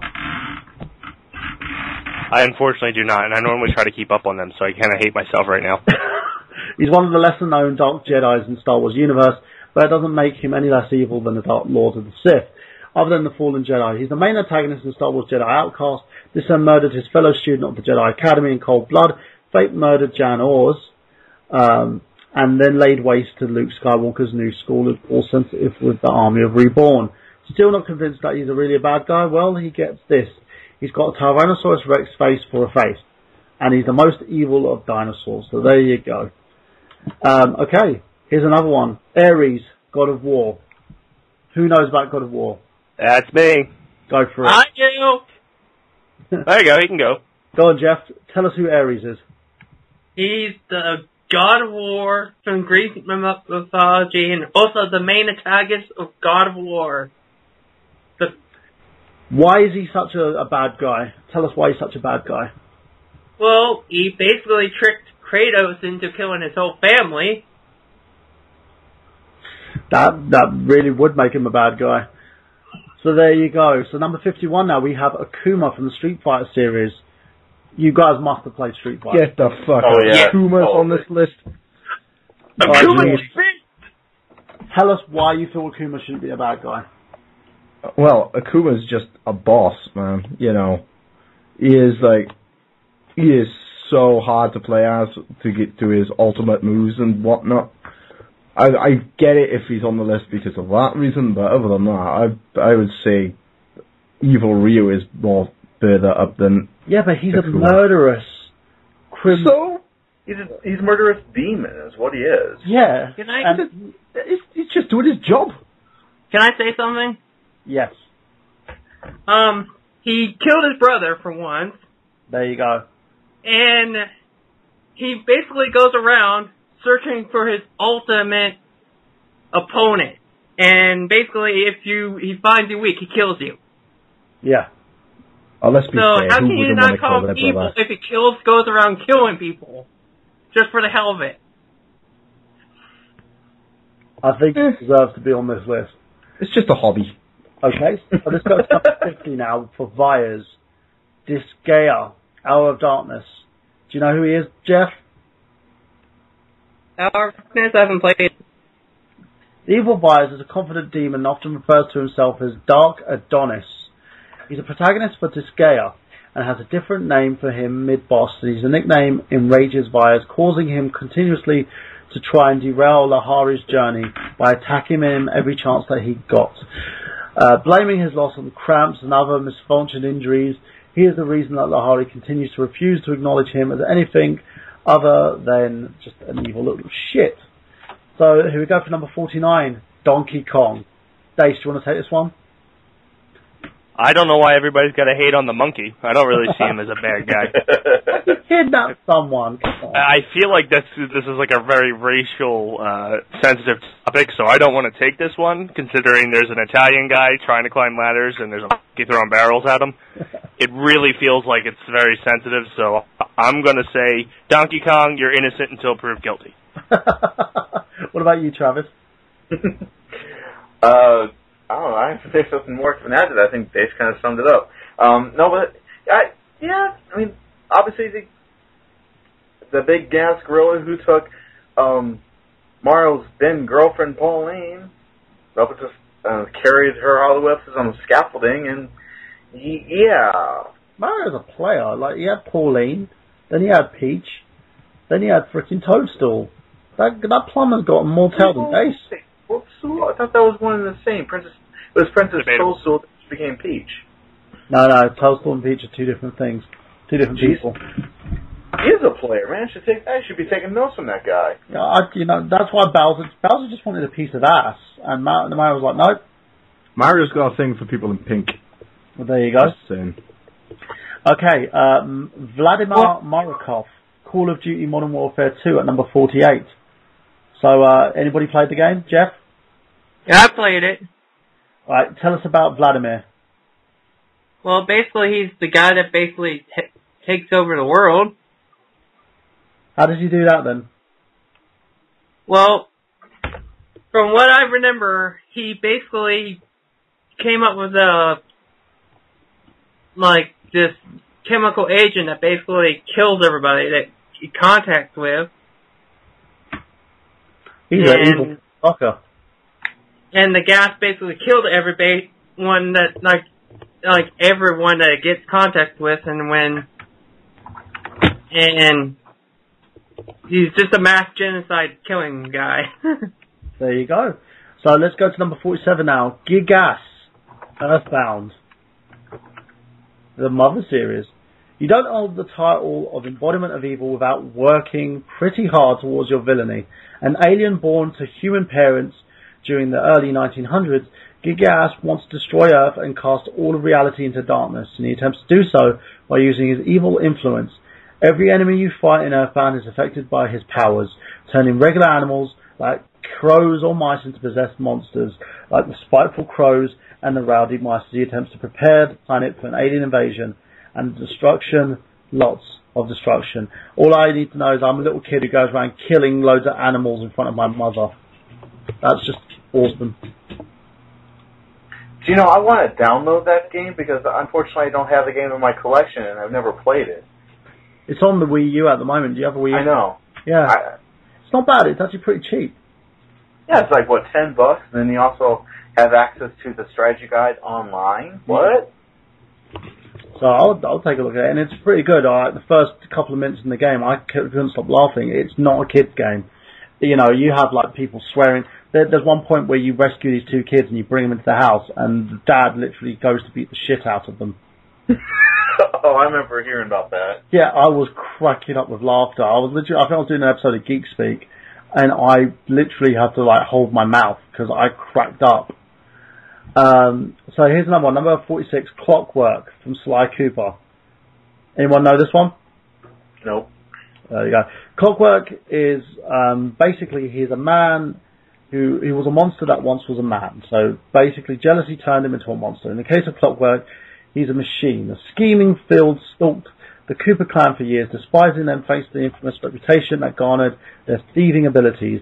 His hatred grew so powerful that he eventually replaced his mortal body with that of a mechanical bird. That's fucked up. Okay, here's one. If you've played the Professor Layton series, Don Poirot from the Professor Layton and the Curious Village. He's a perfect gentleman, always willing to help out anyone in need, and everyone loves him. Well, actually, that's not entirely true. His nemesis, Don Poirot, would see him burn. The criminal mastermind in Layton's mortuary, serving as a foil and opting to live by the code of deception and evil. Though he's always thwarted by Layton's hard work and patience, he is a great foe and one only man capable of going brain to brain with the Professor. So if you've got 3DS, guys, check this one out. Bill Williamson, Red Dead Redemption. Oh yeah, there we go. Okay, go for it, Travis. He was the leader of this gang, and back in the day, when John Marston was with this gang, they did a lot. I mean, it's just your typical Western plot. This gang just did a lot of bad things and killed so many people. And in this game, in Red Dead Redemption, John Marston was ordered by the U.S. government to seek this guy and bring him to justice, dead or alive. And if he succeeds with his mission, the government will release his wife and his son to him. So right now they're being held hostage by the government in order for John to find this guy. There you go. So here's another villain, number 43, Andros from Star Force 64. Yeah! Go for it. Oh, wow. This is evil scientist who was banished to this to Jesus Christ, what's the name of that damn planet? She's played into the while, but he was this evil scientist who was banished and is taking control of the Lilac. Venom. There we go. It was Venom, the planet, wasn't it? Oh, Venom. That's right. It was Venom. Sorry about that. And he was trying to seize control of the Lilac system. So, Fox McCloud and his squadron are trying to save the Lilac system from Andros taking over. Can I just say, I was very disappointed with Andros as a final boss. He was too easy to beat. He really was. He was easy in the N64 game and in the original. Let's move on from Andros then onto the Origami Killer from Heavy Rain. Who's played Heavy Rain? No. I own it, but I haven't played it yet. I played all of 2 minutes of it, but I know who the killer is, so I don't want to give any spoilers. So, talk to us about the Origami Killer. What does he do? What makes him the Origami Killer? Well, the story starts off with this dude's son goes missing, and the dude who kidnaps him leaves a piece of origami behind, and then this bloke has to find his son with this police officer, and they discover that this origami killer has been killing for, years and whatnot, and he just leaves origami behind as his signature piece. There you go, there's the Origami Killer. We're not going to spoil it for you guys. If you want to take a look back at the I Got Gameplay episode 1, where we actually break down Heavy Rain and talk about the reason why the game is so awesome. That has myself, Nick Abrams, Sean Mitchell, and also Braden Mayhew as the four-piece. We were talking about this before. Now, number 41 on the list, Psycho Mantis, Metal Gear Solid. Dace, you played Solid? Yes, he's the shit. Tell us what makes him so villainous, including the whole trick that he does to the system. Oh, yeah, where he fucks up the controller, so all your controllers are now reversed. So when you first come in there, if you're not expecting it, thank God I had a person play it before I got to it, so I know what to do. You'll hit a button, you'll start going the wrong way. Plus, he's just very meticulous, and he doesn't... God, I can't remember because it's been so long, but doesn't he have someone shoot themselves in the head? Yes. Yeah, Meryl. Yeah. So that, Snake's love gets shot in the head, and he is just a complete dick about it the entire time, and he's fucking with your controllers. So to me, I want to be that guy. Because he's a total dick. Exactly. 10 the Grand Theft Auto San Andreas series. Before he was kicking snakes off of planes and assembling Avengers, Samuel Jackson was berating CJ in Grand Theft Auto San Andreas as a corrupt cop whose hobbies include racketeering, corruption, profession, and the use of narcotics and sexual assaults. He's a foul-mouthed officer with perpetual thorn in CJ's side throughout the game, showing up time to time to make his life miserable, and he's also responsible for citywide riots in the later story. This guy is a complete douchebag, and I'm glad he's voiced by Samuel Jackson, who wants to get those motherfucking snakes off of motherfucking planes. Number 39 is Fall from Mario & Luigi Superstar Saga. Probably no one knows about this one, but we'll talk about him a little bit. Fall dominated the Mario & Luigi series. He's a small, furry-filled being that went into a henchman to the vengeful dictator over the course of the series, eventually vanquishing the Mario Brothers and conquering Mushroom Kingdom and Bowser's Castle. And he's captured our hearts with unforgettable quotes like, "You inhaled like a hungry syrup pig at the free pancake buffet, and your lives that I spit on are now caricatures of a cartoon drawn by a kid who is stupid."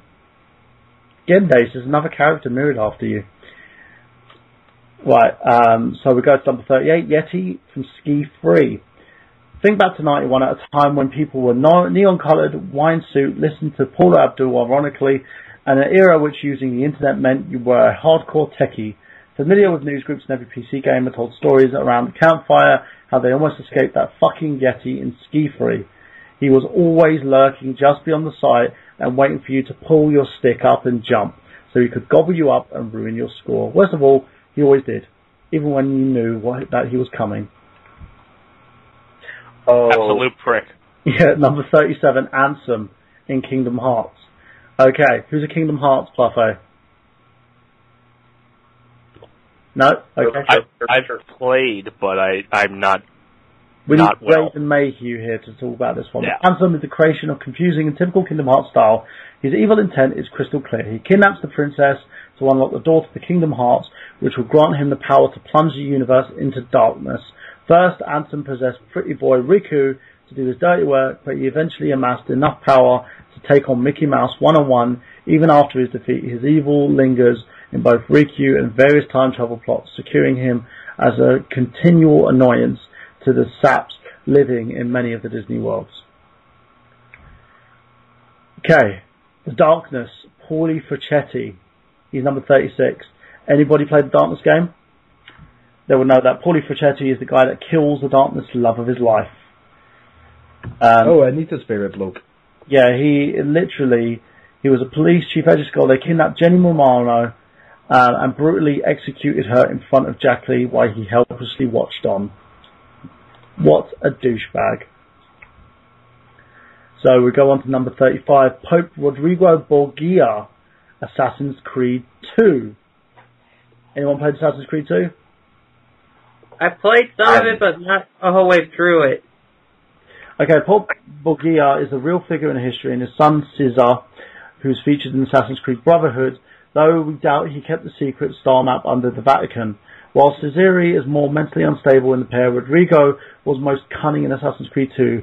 He busts Ezio's handsome chops by nabbing the Apple of Eden and manipulating several plots from behind the scenes to keep the assassins busy. He's a typical fat cat, manipulative, political of a villain, which makes the scene at the end where you punch his chubby face all the more satisfying. 34. Purple Tentacle from Day of the Tentacle. Come on, guys, you must have played this game. No? No. Game? I have not. The only thing I can reckon, back in my mind with the Day of the Tentacle zombies, man. How can you not love the Purple Tentacle? He's the main menace in Day of the Tentacle, and his villain was born with evil intentions and a unibrow. He was a little else going for it and decides that it wants to take over the world. With lofty ambitions, the Tentacle flaps her arms and sends its creator to the mad scientist Dr. Fred Edison and his friends to chase him to stop the bizarre creation from wreaking havoc on everything it touches. It was an awesome game. I love this. Okay, Calypso, Twisted Metal 2 is at number 33. Who's played Twisted Metal? I have. He was a great villain. He was awesome. Talk to us about him, Dace. The one thing I love about Twisted Metal 2 was the stories that came with each character, and by the time you got to it, they would plan out like what they did with their winnings, and he would always turn a phrase on it and make it like fucked up.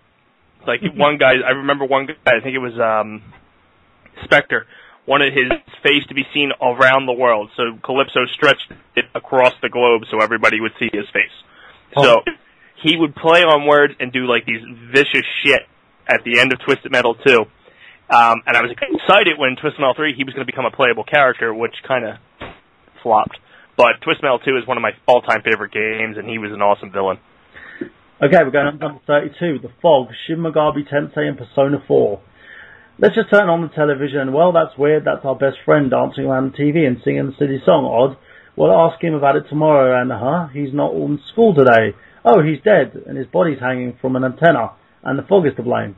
Oh, that's wonderful. They grab a sword and jump into the TV and beat the demons, because it's Persona 4, and that's apparently what's going on. So there you go. This fog goes and kills people. I'm probably going to get Sean berating me after this, because Sean Mitchell was a huge Persona 4 fan. Right, Lavos from Chrono Trigger is at 31. Lavos is basically the ultimate evil incarnate of the universe. He devours of worlds and the terror of every planet he encounters. He landed the Earth in the year 65,000 BC with the intention of cultivating the planet and the vast population of life, just so he could suck everything up into a version of a highly notorious protein shake. And when he's done, he moves on to another planet. Starts to cycle over and over again. So there you go. That's the reason why he's the bad guy in this one. So number 30, Dr. Fatus, Super Meat Boy. Anybody played Super Meat Boy? Yo! Go for it, Sean. Finally! Yes! Super Meat Boy. Dr. Fetus is a baby in a suit, and he kidnaps Super Meat Boy's missus in the beginning of the game, and then you gotta go through all these painful levels trying to get to your missus. It's like Donkey Kong, Mario versus Donkey Kong, in that aspect, where you gotta go and get your girl, and then Dr. Fetus punches you in the face and legs it with your missus, and he keeps abusing Mrs. Meat Boy. I think that's her name. I don't know. I can't remember. But all I know is Dr. Fetus, what a guy. He was so funny. He was great. Well, here's one I think you guys are going to love. Dr. Wily is at number 29 from the Mega Man franchise. Who wants to touch on Dr. Wily? No one? Seriously? No. Okay, a crazy scientist who was bent on ruling the world. Of course! And we need that soundbite. I think I'm going to go, let off this show, I'm going to find, of course! Yeah, it's only just queued up when someone says, taking over the world. But anyways. Of course. And he creates all these robots to try to fulfill in his desire to take over the world. Of course. There you go. Okay, number 28, Dr. Robotnik, aka Dr. Eggman. No. Oh. You. Dr. Eggman and Dr. Robotnik are not the same people. I don't care what anybody says. Okay, Sean, tell us. Dr. Robotnik is a legend in gaming history. Dr. Eggman is, I don't know, a taller, skinnier, crappier version of what is one of the greatest bad guys of all time. He kidnaps Sonic's friends and puts them in fucking capsules at the end of the levels. Like, no, Dr. Eggman and Dr. Robotnik aren't the same people. I refuse to accept that. Okay, number 27. I refuse. And he should be higher up on the list. Whoever did this list. Half-Life 2. Does that know shit. I remember, guys, if you want to basically talk about the names on this list, 760-512-7247, that's 760-512-7247. Dr. Bean, Half-Life 2. Anybody played Half-Life 2? Nope, Dr. Robotnik should be higher up than this dude. Dr. Bean is the most hated of all-time villains, and spineless collaborators, selfish to the ultimate degree. He's more than happy to sell out his entire world if it means a relative degree of safety for his oppressors. Smug while others suffer, he places privilege and is earned through nothing but cowardice, unpleasant, self-righteous, and presenting a desperate self-preservation right until his presumed end. So there we go, that's Dr. Bean from Half-Life 2. Okay, Dormine, Shadow of the Colossus, is at number 26. He's a disembodied voice who simultaneously speaks to the male and female voice, a house that's actually a great big temple full of scary statues, and the power to reverse death. Dormin is one heck of a creepy villain, and one that you only realise at first. If only you thought about it, the evil would plain to see. Why would anyone nice insist that you kill a bunch of Colossus first? 2 words, ulterior motive. There we go on that one. Number 25, Kane from Command & Conquer. Anyone played that game? He's got a thirdly high IQ and apparent immortality. Check the power of the rule over the Brotherhood of Nod and the Iron Fist, while simultaneously exuding the charm and charisma that only a bald-headed man, like myself of course, is capable of. Check with the capital of C. Kane has terrorized the world and countries a number of times from the 19th century all the way to the 21st. He has no qualms about executing his minions if they fail to respect his authority. 24, Shao Kahn, Mortal Kombat. Who wants to put their 2 cents on this guy? Oh! Go on, Jeff. Shao Kahn. Well, He used to be the visor under the first Netherworld king, the Dragon King, Anaga. But, greed for more power, he kills Anaga just to take the throne.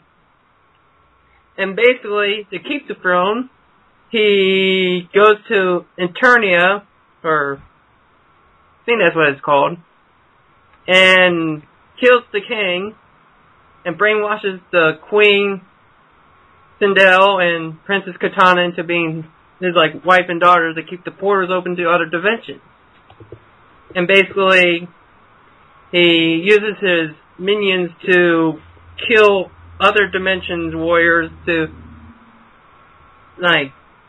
every dimension he conquers, he basically expands his world into theirs. Well, as you know, guys, we've got the show. If you call in on 760-512-7247, we have 10 minutes left. We may do a little bit of overtime if this list keeps going. So we've got now on 23, Mr. Mecha Hitler from Wolfenstein. So, anybody played Wolfenstein before? No, but I can't see why Hitler isn't number 1. Okay, number 22. Joker, Batman Arkham series. Blasphemy should be a little bit higher. He should be. I agree with you on that one. I concur. Well, I agree. is the Joker in that game the ones in the are they talking about the comics with the game, or are they talking about the animated series Joker?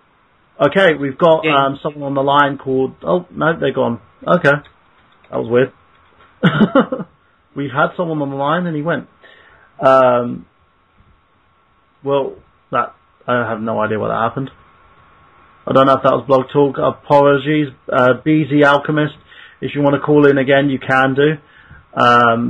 To quickly chat with us. We're still on the line for 10 minutes, 760-512-7247, and you can also basically chat with us on the Skype. So let's go for number 21, Porky Mints from Mother 3. Take South Park's Eric Cartman, give him limitless power, and take him away from the sense of humour. You have something that resembles Mother 3's Porky Mints. After nearly destroying everything in Earthbound, he travels to the quaint Tasmill village and starts messing things there. First he creates hybrid robot animal monstrosities, sends them to attack civilians, and because that makes him cooler. Next he sucks every ounce of innocence from Tasmilly because he thinks it's boring.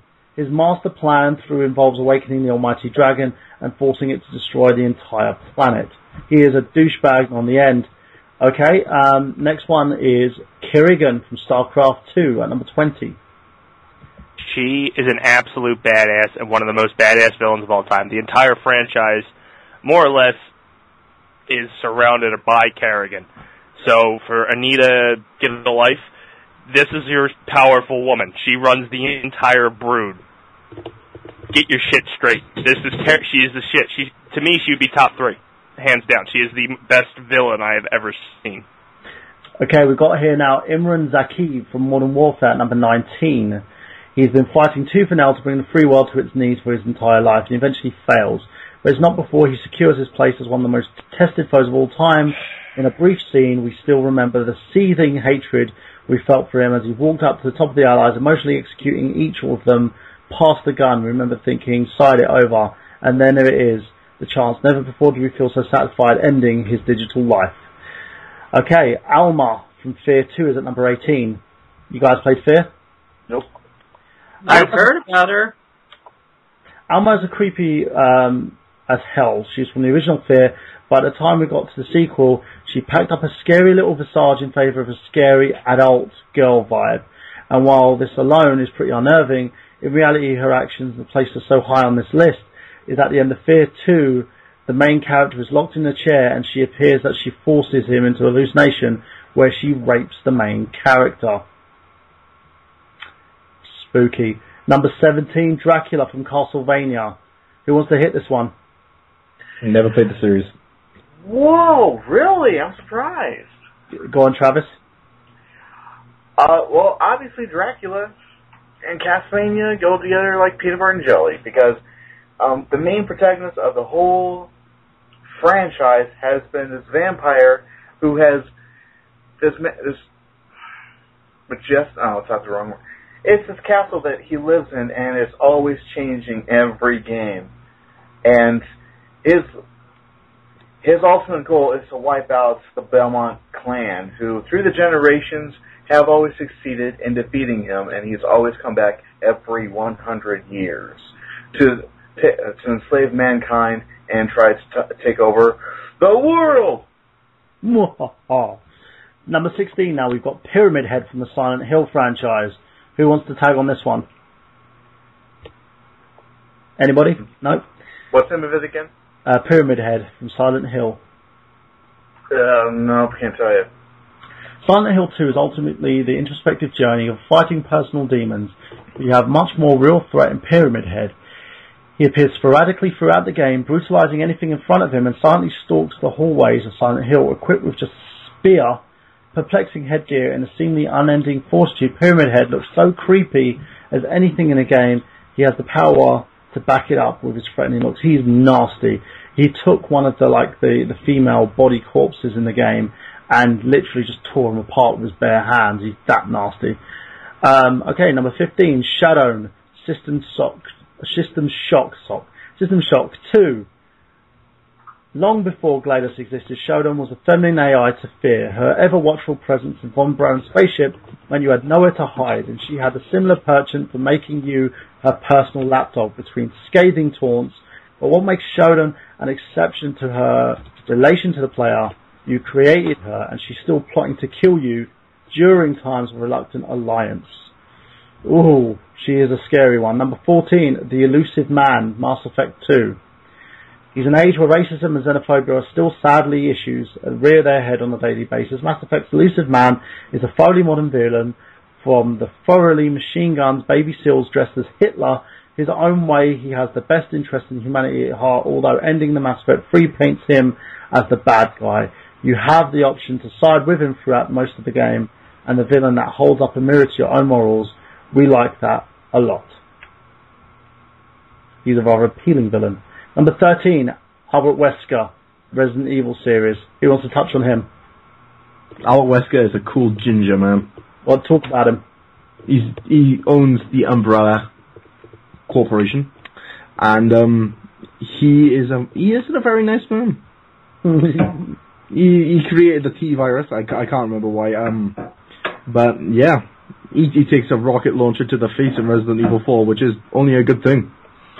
Oh, well, what about number 12 here? Handsome Jack, Borderlands 2. Who's played Borderlands 2?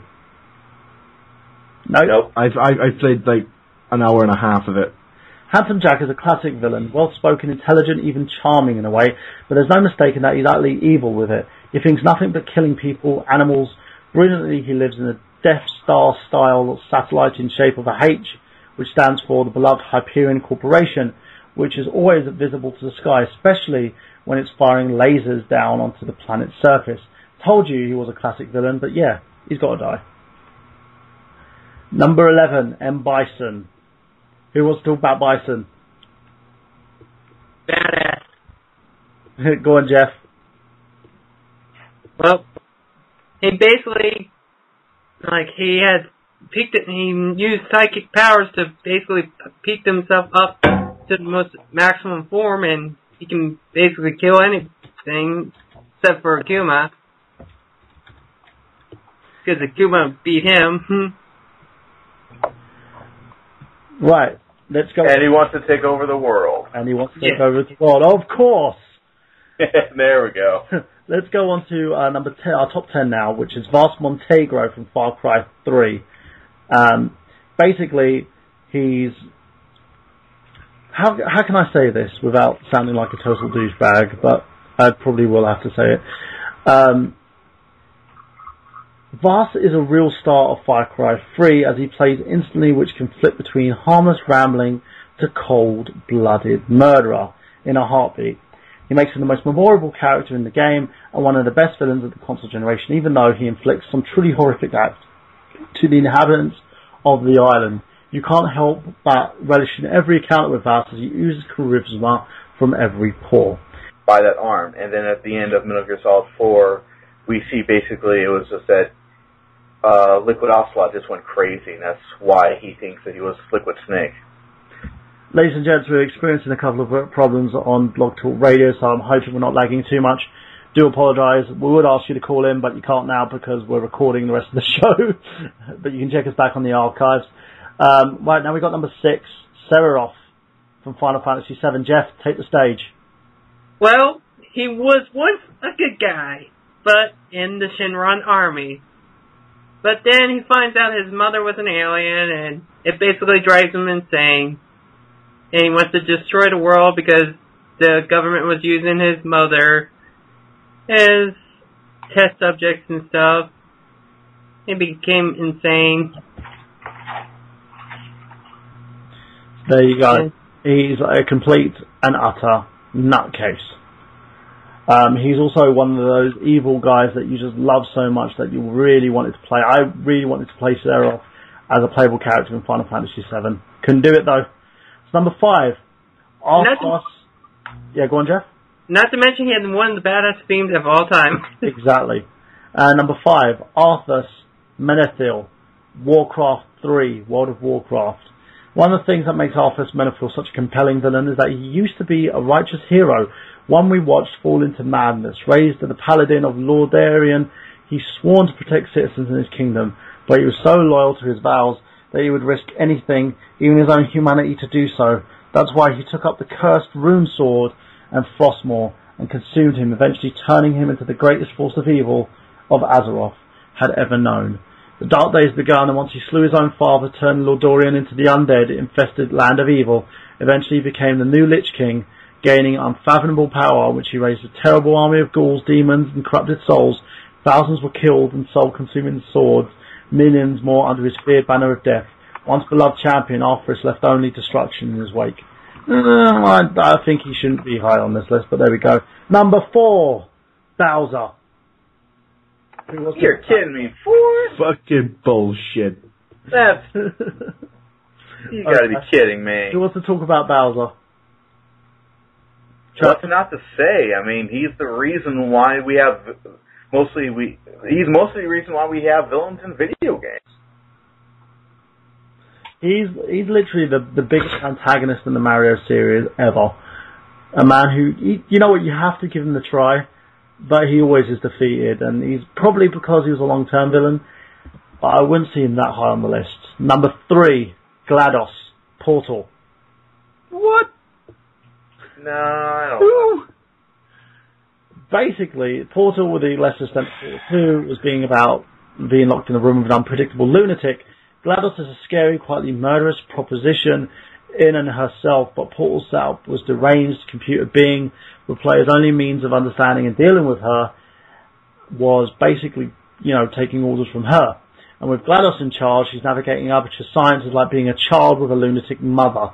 There's unpredictability and threat, but also intimacy and a sense of mutual reliance that makes the player's relationship with GLaDOS far more uncomfortable than if she were a mere homicidal lunatic bent on world domination. If you survive her, or will you kill her?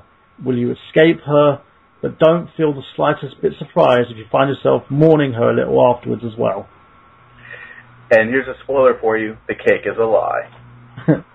Number 2, Kefka, Final Fantasy VI. Really? You gotta be kidding me. Who the hell put this list together? Kefka is the most beautifully realised nuance of a killer, a flat-out terrifying villain, and the entire history of the Final Fantasy saga. He must not be genetically modified, single-minded super soldier, an omnipotent sorcerer capable of bending time and space to his will. And exactly why was he so scary? Kefka was a big bundle of psychosis and a very human frailties who clawed together every last scrap of ultimately apocalyptic power he gained through his own desperate rage. Okay, I don't see it. Number 1, Ganondorf, The Legend of Zelda series. I was about to say, where the fuck was Ganondorf? Do you guys... Okay. Travis, take it. First of all, whoever put this list together, I want to spit in your face, because that was absolutely redundant.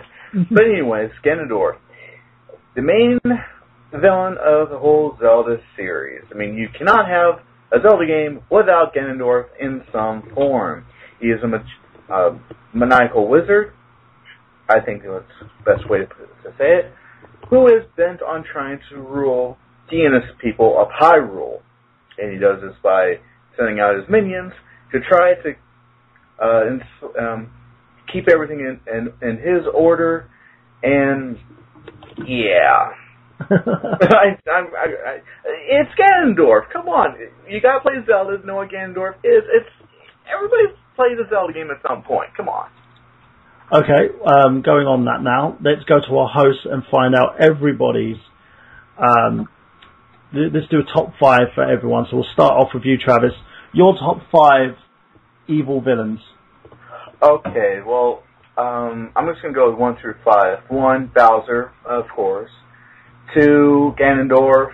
3, here's one that didn't make the list. The Ghosts from Pac-Man. Yeah, they were pretty good villains. Yeah. Number 4, I'm going with Skull Monkeys on this one. It was, God damn, what was his name? I haven't played the game in a long time. It's one of my favorite video games. Claude Monkey. And number 5 at the top 5 favorites You know, I'm just going to have to say the Joker. I mean, yeah, I know that he's a comic book character, but you know what? He makes a damn fine villain in video games. And Hammer was awesome as a Joker. Oh, by the way, tying in number 5 would be Harley Quinn because I have a mad crush on her. Oh, yeah. Literally, if any girl wanted... I'm telling you now, if you want to date Michael Burhan, dress up as Harley Quinn, I'm yours. Okay, alright. That's all I'm saying. Damn. Ow. Exactly. Oh. Walker, you're up next to bat. Give me your top 5. My top 5. Number 5, Giovanni from Pokemon. Because he's the leader of Team Rocket, enough said. Number 4, Shredder from Teenage Mutant Ninja Turtles. Good one. Number 3, Venom from the Spider-Man series. Very good one, actually. He's a very much an anti-hero as well. Number 2, Bowser. Number 1, Ganondorf. So they actually got something right on this list with their number 1 bad guy. But, come on. Really? Dr. Robotnik, number 27? Like I said to you when we were doing the comments, he should have been in the top 5, and I kind of regret not putting him up there, but definitely he is in my top 10. Okay, Chris Dace. Okay, coming in at number 1 is Dr. Neocortex. Number 2 is Dr. Engine. Number 3 is Dr. Nitrous Brio. Number 4 is Tiny Tiger, and number 5 is Ripperoo. Bring back Crash Bandicoot, damn it. Bring it back! Somehow I am not surprised by that list. Jeff Croup. Number 5, I would have to say Akuma. Okay. Number 4, Shao Kahn. That's a good choice. Mm-hmm. Number 3, M. Bison. Number 2, I would have to say Robotnik. Excellent. And then number 1, I would have to say, let me think on this, Sephiroth. You love Sephiroth. I love Sephiroth as well. He's a badass. I mean, he basically almost destroyed the world twice. I mean, how can you not put him in number 1 for doing that? Exactly. And he also put his sword through a bitch. You see, what was her name? What was that bitch's name? Aerith. That was it.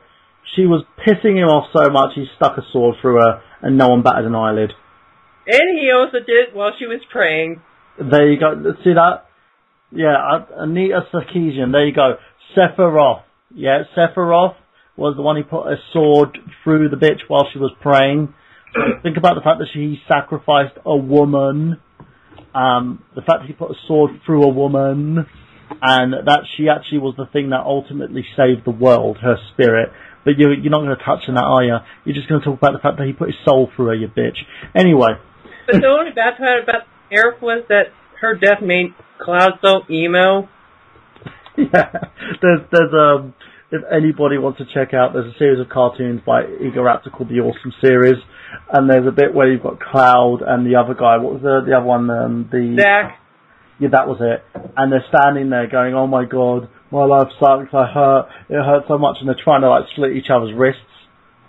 And it was just so funny, because it's getting all emo, it's hilarious. I'm going to find this bit for the rest of you guys. You know what's funny though? Aerith was actually Zack's girlfriend before she was Cloud's girlfriend. My god, that girl was a hoe, no wonder she got stabbed.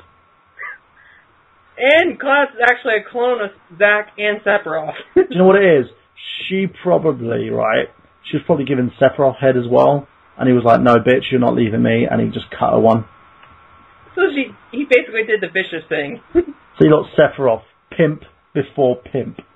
Okay, so I'm going to give you guys my top 5 now. Number 5, I would actually go for Bowser from the Mario series of games. Number 4, Ganondorf. I know a lot of you Zelda heads are going to kill me for that one. Number 3, Nook from the Animal Crossing series. Number 2, what would I put? Oh, that was it. Superman from Injustice, Gods Among Us. Good choice. Good He put choice. his fucking fist through the Joker's chest. Come on. Hello. Yeah, he lost everything and went completely and utterly psycho. Not to mention he killed Captain Marvel too. There you go as well. He literally looked into the guy's eyes and just fucking lasered the things into the core of his brain. That's just nasty. And number one, for me, doesn't have to be for everybody else, number one for me would have to be the one and the only, and that's basically if you turn evil, Corvo from the Dishonored series. That's evil Corvo if you choose the dark side. I did. I chose the dark side. From the Dishonored series, he was an interesting character, a man who lost everything and still turned dark. It was brilliant. So there you go, guys. If you've got a top 5, leave us a top 5 on the Facebook.com, I Got Gameplay, Facebook.com, Fanboys Anonymous, or Facebook.com, Mega Powers Radio. And we'll check your top 5s after you agree or disagree.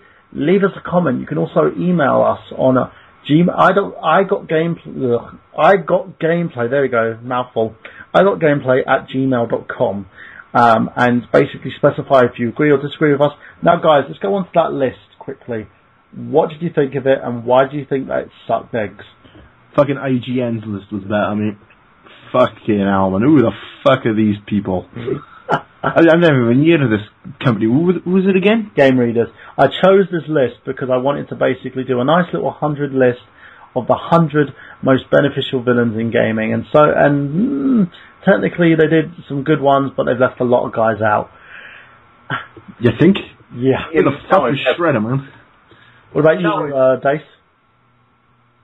It was the travesty that Neocortex was up in like the 90s, I'm just saying. So, this was absolute shit. Travis, what about you?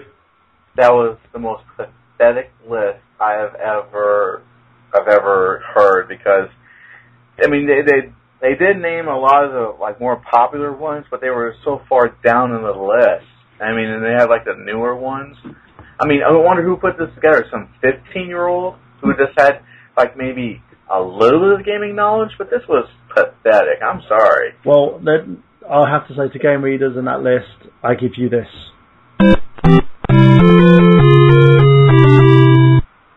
Couldn't have said it better myself. So what about you, Jeff? What did you think of that list? Well, I just don't get, like, how they could put some of those characters higher up than others. I mean, Robotnik didn't deserve to be 27. You think he should have been higher?